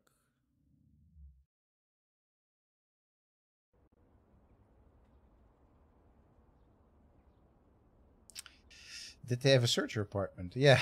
Did we do this stuff for? Mě naštěstí ne. Mě si gestapo jen odvezlo, ale prohlídku mi nedělali. But why were you brought to the Gestapo? Question. All right, I think we. Kvůli vašemu dědovi Jindřichovi Jelinkovi. To jsem ale zpočátku nevěděl. Celou noc jsem něco psal a najednou ráno před domem bylo gestapo a scháněli se po mně. Wow. Sounds up. I hope the editor-in-chief likes it. Oh yes, we all know this problem. Sun coming up. Well, you just have to like it now.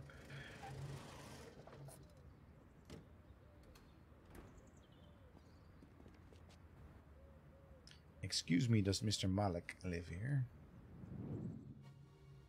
That's me. Geheime Staatspolizei. Wow. Yeah, as you say, excellent. Smirk on this guy's face. Sorry? Like smirks on the Gestapo face. Yeah. Like, meh, fucker, we got you. Like, the art is fantastic. He reminds me. This dude reminds me a little bit of that Gestapo dude from, or Gestapo-like dude from Indiana Jones and the Raiders of the Lost Ark. Which I still think is one of the, in terms of sort of overemphasized characters, is still one of the best movie characters out there from sort of the pulpy movie characters. And hey, please get in the car. As you said earlier, Aris, it is excellent drawing art. Like it's really like comic style, but at the same time conveys the emotion. Yes, exactly. We only have a couple of questions. Yes, yeah, I'm sure. The moment Gestapo says, "Don't be afraid," you're like, "Okay, I'm afraid." You probably have to be exactly. Afraid. You're gonna be like, are going to die. All right. Oh, your grandma saw it then. Oh. Also, she saw it. Then he returned home, right? I like that. You were up all night writing an article. I wanna ask this question. Sorry, guys. Like what? I don't want to ask this because you know that this is how it works. Šéf-redaktor Hryba mě tenkrát pověřil, abych po atentátu napsal úvodník na motivy Háchova projevu. Výslovně mě upozornil, že na výsledku záleží moje další setrvání. Wow, no pressure. Pressure. What was the article about?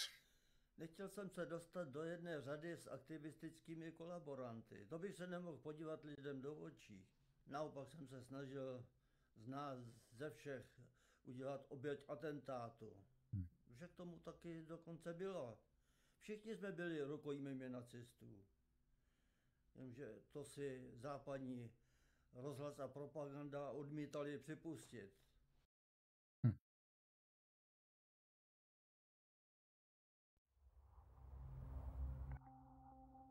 Venice had no idea. The assassination of Heydrich was complete madness. He's sitting pretty in London, yet over here we have to survive. In Poland and Russia they execute hundreds of innocent civilians. For each German killed, yes. Now it will be the same here, or even worse. We Czechs need to understand that this resistance is senseless. This could spell the doom of our nation.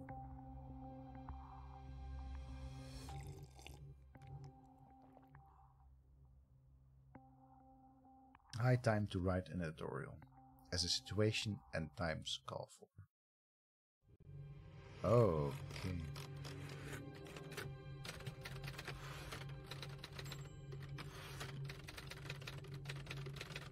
It's exactly what we discussed before. Yes.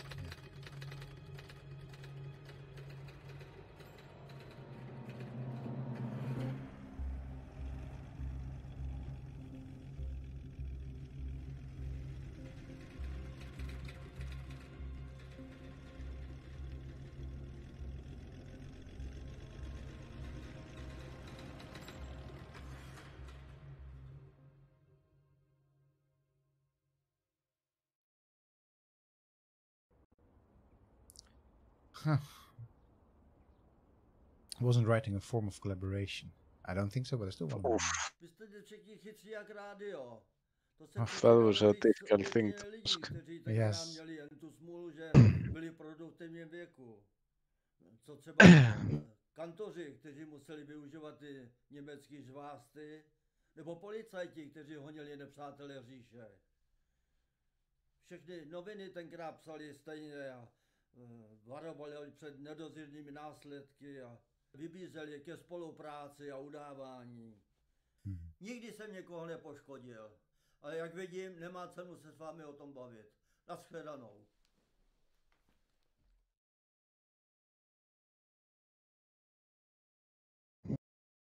Get out after you ask this. Yes, apparently. Fair enough. Maybe I was, but I was just into this line of thinking. No, clearly he's a little bit like irritated by this. He's not portrayed as certain of his position by any means. He's like, that's what I think, and I don't care what you think. Kind of attitude. Yeah. Anyway, we did get some information for sure, and we could maybe have gotten more information, but it's interesting what he said about that because as part of the digital history course that I teach, we have one of the what I coordinate. One of the people, the guest lecturers that comes up, talks about a big it's called Delver, this big collection of Dutch newspapers, and he talks about Dutch newspapers, and also about the war. And one of the things that he always says and stresses, and like because he's a bit of a lefty, says like, yeah, and the Telegraaf, one of the Dutch newspapers still around, was wrong during the war, right? It was just printing news that the Nazis, and that's something that, it's a stigma that's still with that newspaper today, right? I mean, it's not necessarily right. They were even forbidden after the war. So until when? They were officially forbidden, I guess, until I think it was 1951, but like the ban was lifted in 1948 or something, because it was like a pretty big newspaper, and like they were cutting ties with everything which was bad. So I guess they were like, well, let's just carry on like it used to be. Let's go. Yes. Yeah, fine. But that's the thing. Even if you sort of get punished as an organization or individual, there's still this quite literally a stigma that is sticks will stick with the Telegraaf for a long time, right?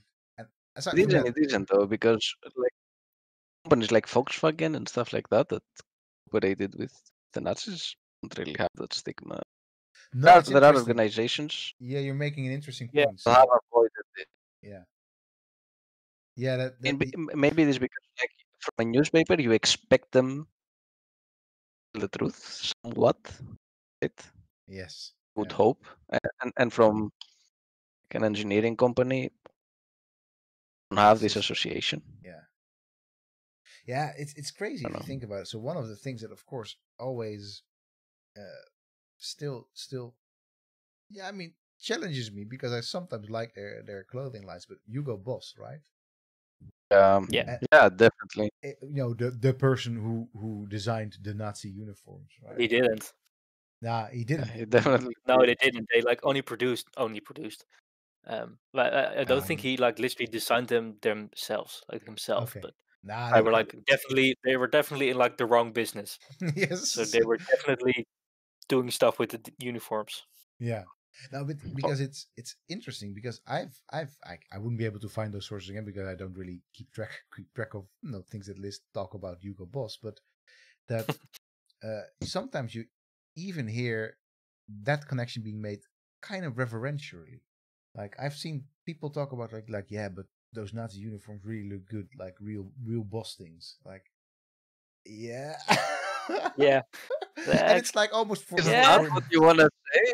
But for Boss, for It's Hugo not like Boss, your it has thing. become this almost this thing that they can be sort of proud of, like because they're iconic. They're iconic dress. It's iconic dress, right? Yeah. And so yeah, but yeah, you're right that there's lots of graduations when it comes to organizations and companies as well, like that sort of how they got punished for that afterwards. All right. Anyway, 10 more minutes. There is a list of that is involved. For example, there's a list of companies that is involved in the Holocaust in one way or another. So if you want, you can look it up and see how many of these companies are actually huge companies still today, and they haven't been damaged by this. So Alvinbro says, I don't know if you guys have played this, but there's a game about writing a newspaper in an authoritarian regime by Lucas Pope.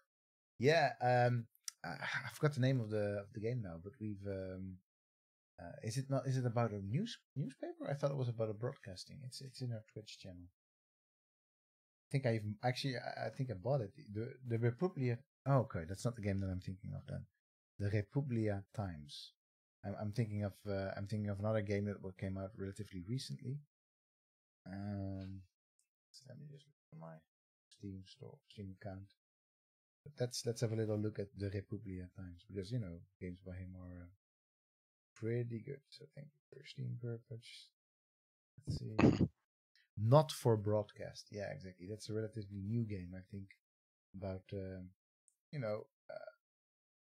making editorial choices as well about what to broadcast and what not. But it isn't set in. Lets you set the agenda. So mix 4 camera feeds, choose the headlines, bleep the bad language. So it's a little bit less politically engaged. Yeah. Okay. So the Republic Times is Papers, Please. Oh, okay. Yeah, So that's I know that one. Oh, okay. Yeah, Papers, Please. We know. That was one of the games is in the Culture Arcade. Our exhibition. Yes. Oh, we could repeat the interview, but I would do this if I were playing by myself. But let's press on. Yeah. All right. Okay. So we can in fact do that. So let's go back to our grandmother. Why did they arrest Grandpa? He didn't have anything to do with the assassination attempt. Samozřejmě, děda s nima nic neměl, ale oni zabíjeli jako steklí každýho.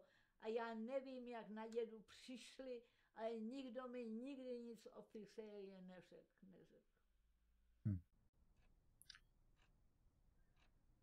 So Grandpa never. Okay. Yeah. Po válce jsme měli úplně jiný starosti. S dědou to nebylo lehký.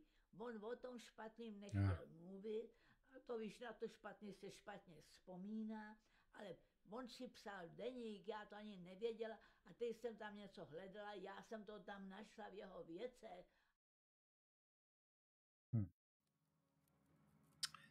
All right.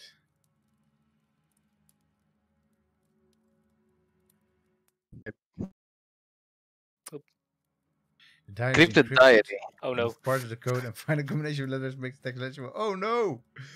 Whoa. Oh, it's also pretty hard. Wait. Well, this is not going to be that hard. We can do this.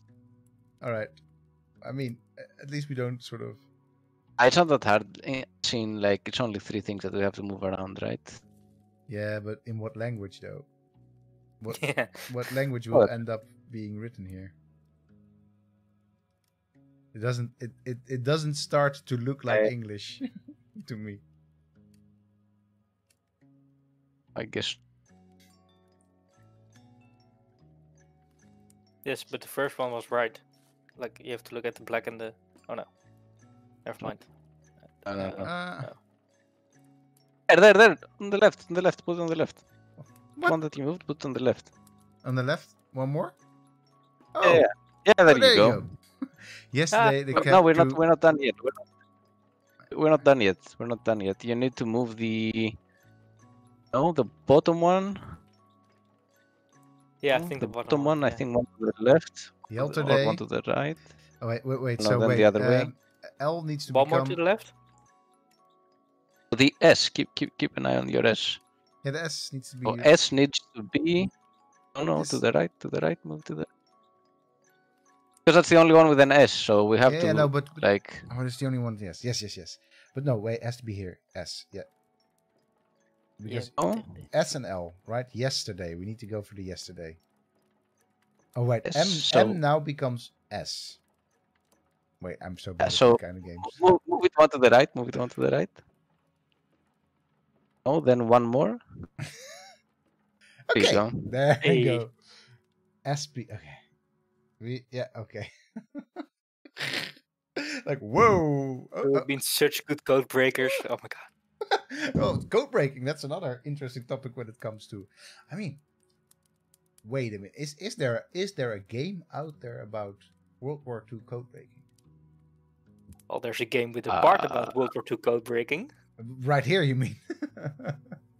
Sure. No, it's called Heart of Iron 4.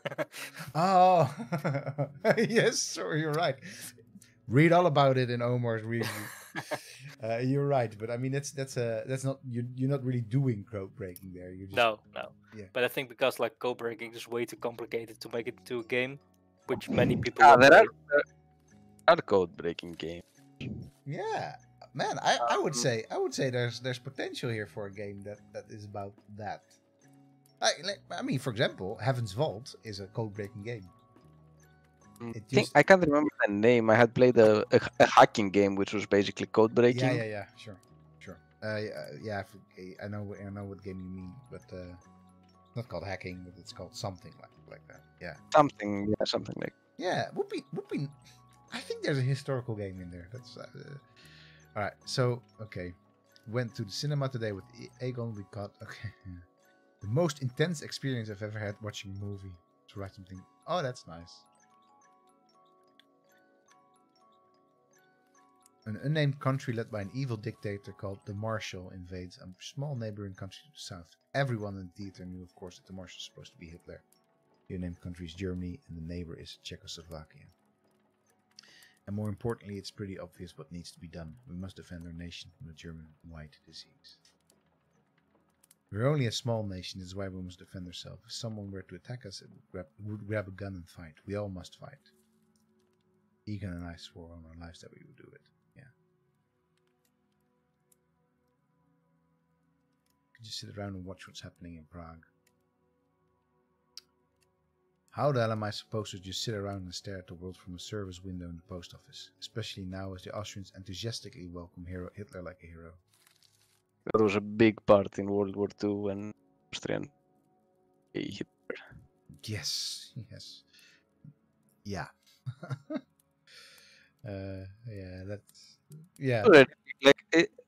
As part of the tactic of the Nazis initially was to create hotspots of German populations around, make sure they have a reason to invade initially several countries.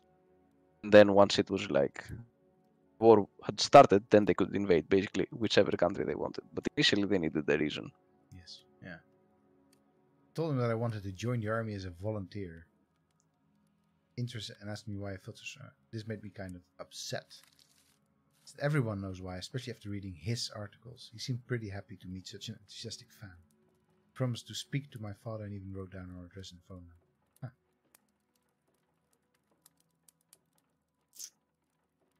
Yesterday finally did it. We are mobilizing for war.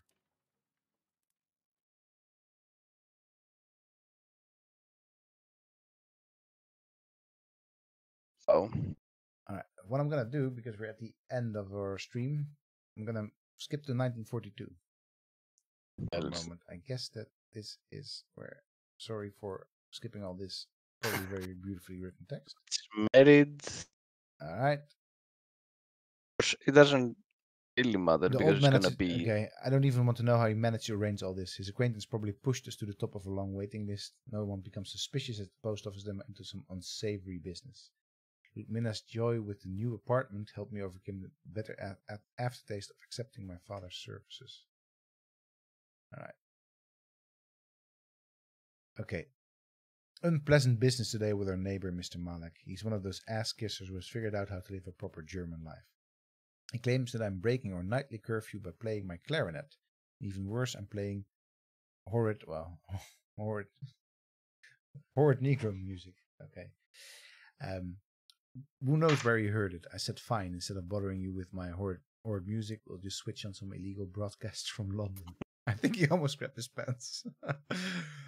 He's going to report us to the Gestapo. He has some relatives who are interested in our apartment. Oh, wow. Should I go apologize to Malek? Fat chance. Yes. Don't apologize to Malek. No. People begin to change under the constant pressure of these lies. We're all changing. Huh, wow. That's another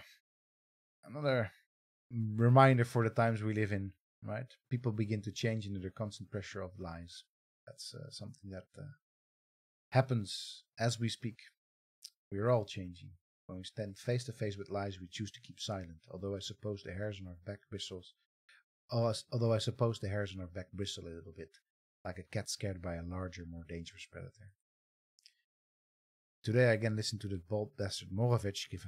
Right. Oh. So he was one of those people that used to be his hero, but is not anymore. He's a different man now, if I can even call him that. Can you believe that once upon a time I actually admired him, and now it sounds like he almost believes all this garbage about Hitler's 1,000-year Reich? Ludmila would like to have kids. At this point, I'm not sure that makes sense. I'm gonna just put it out there that this diary doesn't necessarily give the answers because probably they're further in the game. But it's very nicely written and very very human, very humanly written. Yeah. Left the country like the resistance fighters in Lon. Others can use the excuse that they have children and that they don't want to endanger their families. But what about me? Maybe I should do something like the third, the resistance fighter. I should make contact with him and figure out how I can help. Okay.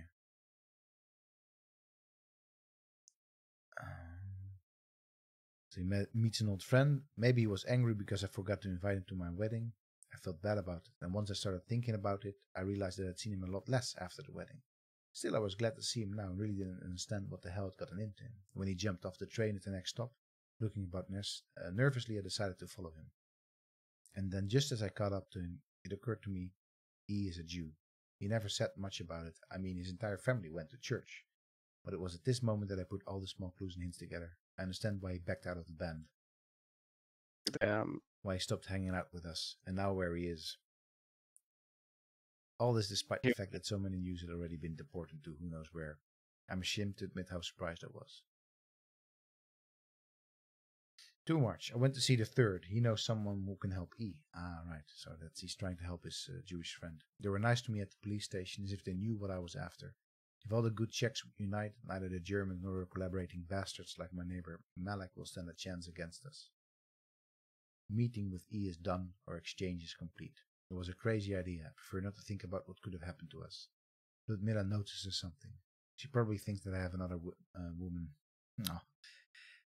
A guy needs to look out for the Gestapo, but he also needs to be careful around his woman. Oh wow, that's yeah. Well, yeah, I guess so. I wouldn't know. Ludmila was reading her magazines again today. She tried to provoke me with a photo of some actors on one of the covers. This is very human stuff. She knows very well that I don't like those fake model smiles.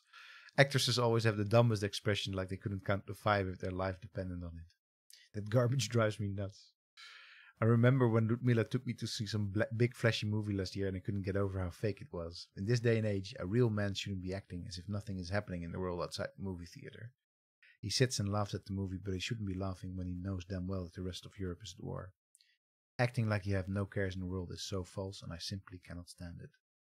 Man, there's some cross-temporal resonance. Yeah, for sure. Here. Apparently, according to JA, there was a Cold War espionage game that had code breaking.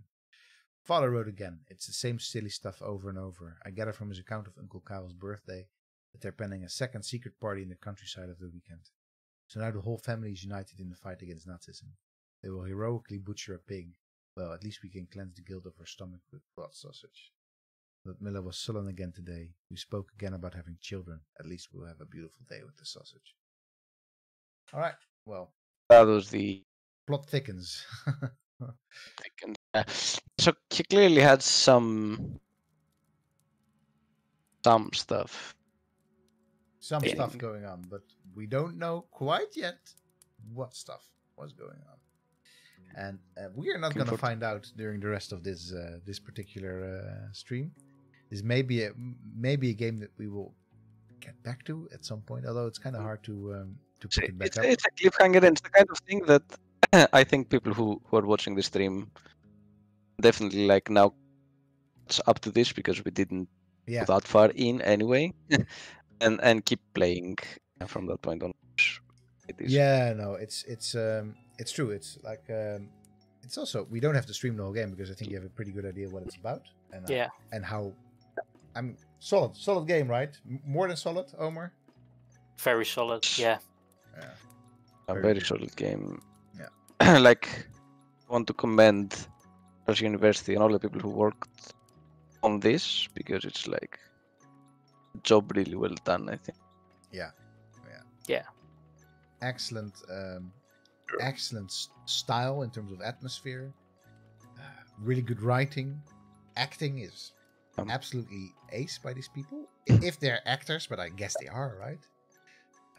Yeah, it's really. Yeah. So I can only imagine that.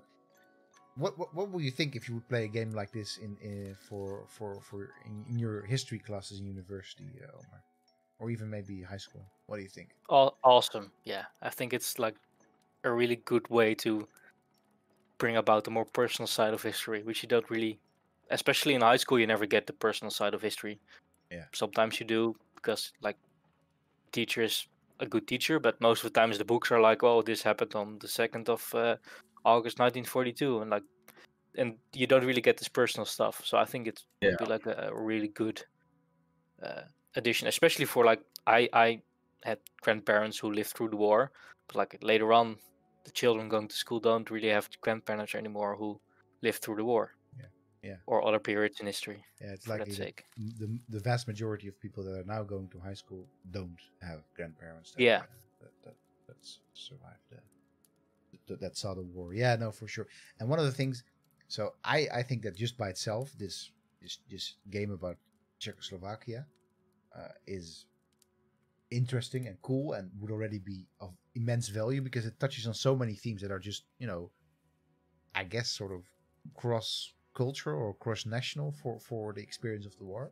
Because we were already recognizing so many things. But also I could see how with this template, right, the way that this game works, it would be more of a matter of finding a narrative that would work for example, for the Netherlands or for other countries, and then just doing some background research and rather than just changing the game systems at all. So I could see how this could be a franchise. Sounds a little bit disrespectful, but like something that is that makes its way across the world, and even for other things than the war, right? Maybe for other sort of I think it's a really neat format that the game devs have found themselves in. So cool. There's gonna be a new game coming up from these devs. I forgot the name of it now. It's in 1945. So it's but you can also play Attentat 1942 in mobile devices as well. I think it's both on Google Play and App Store, or it will soon be anyway if it's not already out there. They are also developing a version for Linux as well, so you will be able to play the game literally anywhere. And this game is also, I would suggest, so almost as like, could you play others? I would say play this game yourself, or maybe even as we did with a couple of your friends sitting together and talking about this stuff. Like really just take this as an opportunity, or with your partner, just sit and talk about this stuff, or maybe even with the elder generation. And it's also very inexpensive for what it is. I think it's about €9. I think. It's €7.39. Right. So I mean, this is not something that will. It's a book. It's a book. Yeah, it's like a. But then so go buy the game, I would say. All right, it's been my pleasure, people, to great. Just sort of a scamming Thursday, we are playing World again. Yes, for sure. As one does, as we three do, like yes, exactly. On Thursday, every 2 months now or something. Yes. I think we're. This is probably the seventh stream. I think that we're gonna be doing. Nice. Maybe. Yeah, we've been doing this for a good while. Tuesday we're playing Ghost of Tsushima. Yes, Ghost of Tsushima. Tsushima, my friend. Tsushima. Someone is really hyped for that game. I'm so hyped for that game. I'm so happy. We have a person who is insanely hyped, and we will be here monitoring the hype.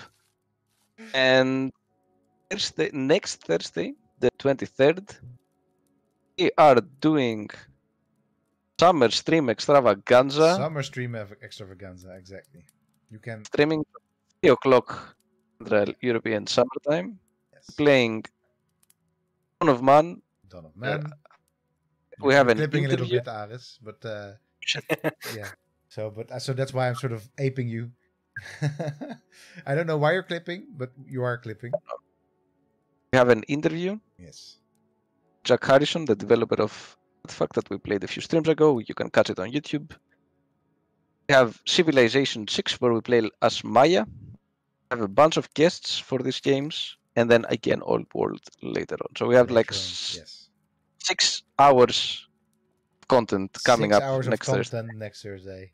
So if you think like 6 hours isn't that much? No. We once had a 24-hour stream in and that was something that we'll never do again. But maybe we will. No, you cannot. Maybe you will. Maybe you will. But I think we can handle 6 hours of content, especially because Oomzer will be there for the tail end again, and we will be joined by a lot of friends and experts. So yeah, and you should be there as well. Future people on YouTube, if you are seeing this before next week, then make sure you're there on the 23rd. But if you're right now with us on the stream, yeah, just join us for that. It's gonna be a lot of fun. After that, there's gonna be even more fun. There's gonna be Argacon, Archeo Gaming Conference 2020, the very first edition of it, and there will be a ton more stuff. Not from us only, but from many different archaeologists and just generally all around other cool people talking about the past and games. Gonna be excellent. These are some excellent weeks for people that are very much excited and passionate about the past and play. As are we. But at the same time, I'm also pretty excited of just getting some rest. I think the same applies to you. So yes, absolutely. Yeah. I think that's all for us for tonight. Cheers. Stay happy, stay healthy, and see you next time. Bye.